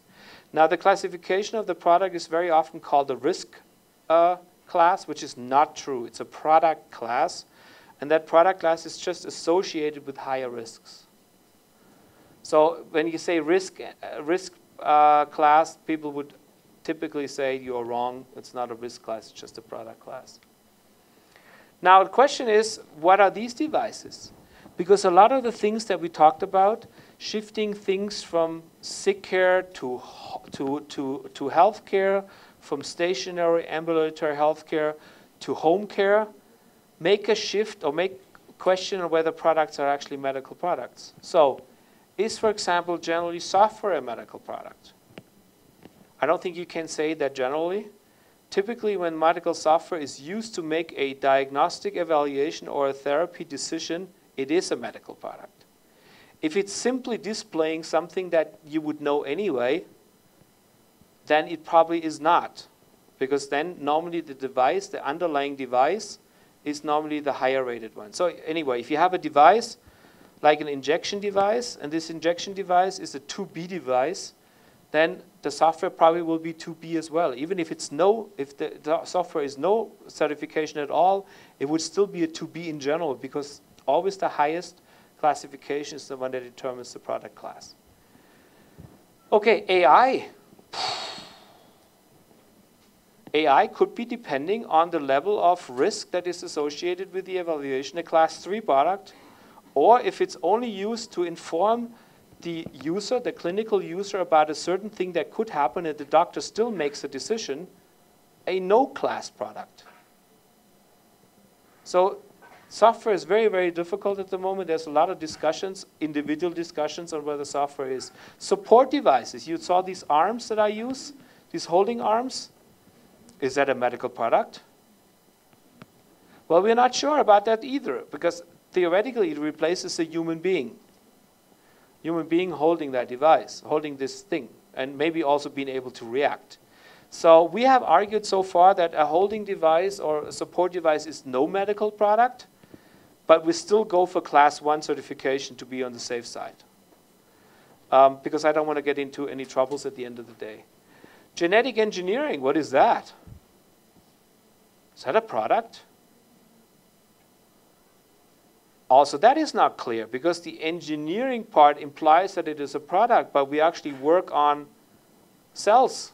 So it's probably not a medical product. Home care and monitoring, medical product? Of course, if it replaces a medical decision, or it replaces a medical doctor, or it basically does a medical job, yeah, then it is a medical product. So, but there's a lot of questions on that one. There is some help. First of all, please do not think too early about regulation, because if you think too early, then it stops your innovation process. Then you think, oh shit, it's a class 3 bug. Let's not even continue. It's too complicated. But don't think too late either. So when you have decided to do something, you have to actually get to know the regulatory process. Write everything down. All the associated risks. Anybody heard of risk analysis? So there's something called FMEA, for example, failure mode effects analysis. And what you do there is you basically analyze every step in the process of the development. What kind of risk could it actually imply into the patient? Electrical hazard. You know, somebody could maybe touch 220 volts or something like that. So all these risks you have to analyze, write down, and then come up with a solution or a way to prevent that from happening. Okay, start to document everything early, very important, and then you have to have this, it's called the ALARP, as low as reasonable possible. It's you have to keep the risk low as possible at all. And you have to look a little bit at how often does it happen? Frequent, incredibly often, or marginal, seriously, critical, catastrophic. Catastrophic is death, right? Critical, majorly injured. Frequent, you know, anybody have an idea what frequent means? Because frequent is, maybe people may different things about frequent. What is frequent? How often is frequent? Anybody know?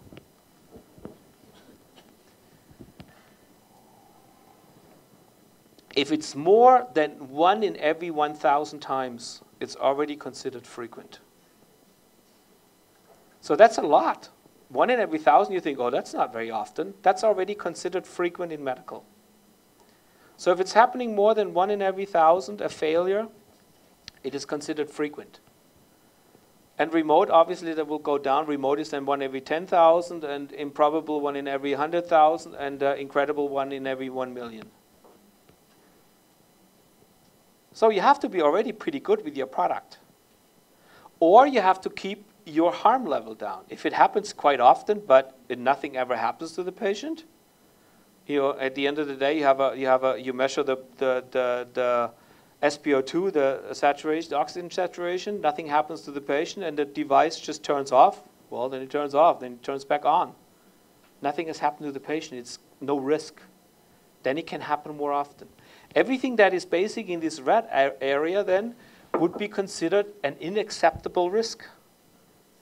And you would not get approval for that, or only in exceptional circumstances. The US does it a little different. This is the FDA. US has this traffic light approach again, has this orange one. They say there is not a binary decision, acceptable, not acceptable. There is one level in between where we say, yeah, but if for example, if you get a new treatment done and 1 out of 10,000, one of 1,000 die because of it, but 5 survive, then you say it's still worth it, right? So you have to have this orange line basically on the discretion of the physician. The physician says, yeah, I think I'll use it anyway. And then we don't go through these. These are the different rules you can look up in the CE certification. That basically allows you to classify. So it's, I'll just maybe go one device, non-invasive devices. There's rule number 1, either do not touch the product or is in contact with the skin. It's not in contact with the skin. So what is it? Class 1. Then there's rule number 2. It says, I cannot even read it myself. Let's go to rule number 3. It doesn't make it any better. Modify biological or chemical composition of blood, body, liquids, other. If that's not the case, no, then it's a 2A device. So if you for example, do an injection, you will actually alter the blood content. So it will be a 2B device. So using these rules, you can actually classify or find out what classification it is. That's why we don't have to go through these rules in general. There's a rule for non-invasive devices, one for surgical invasive devices. So surgical, if you do surgical, the starting point is 2A, basically. The only exception, if it's a reusable surgical instrument, then it's a 1, because you can then sterilize it, or the other ones, okay? Very easy to classify. Same thing goes for surgical invasive long-term use in implantable devices. They're generally 2B, but there's also reasons why they could be 3, if they stay in for too long, for example. The biological effect or mainly absorb is a 3. Undergo chemical changes, also a 3. So it's fairly simple to classify that. And depending on these classifications, active devices are generally 2A, and then they could be 2B or even 3. Special rules. Depending on these, you will actually be able to then determine what you have to do for actually getting the certification, how intensive your risk analysis has to be, how intensive your clinical studies have to be, if you actually have to do clinical studies or not. And you, I'm sure, will find this out once you actually get your product, beyond this first part where you say, yeah, it's worth to continue. So we now have identified the burning problem. We have this painkiller in life, and now we try to actually get it into the market and implement it. And having said that, I wish you a great day. Good trip home. I see you on, so this one we do tomorrow, so it's not a really long one with the patents. This one we have, no, this one we have not done. This one I have given you, right? The homework. Abhishek will upload all the stuff so you can look at it. And I will be here tomorrow again 30 minutes early. Well, I wanted to be here 30 minutes early this morning, but it didn't work because of the Uber coming too late. But I'll be here, and I can help you if you want to. I will also stay another half an hour now if you want to stay and do some things, and otherwise I'll see you tomorrow morning. Okay? Bye.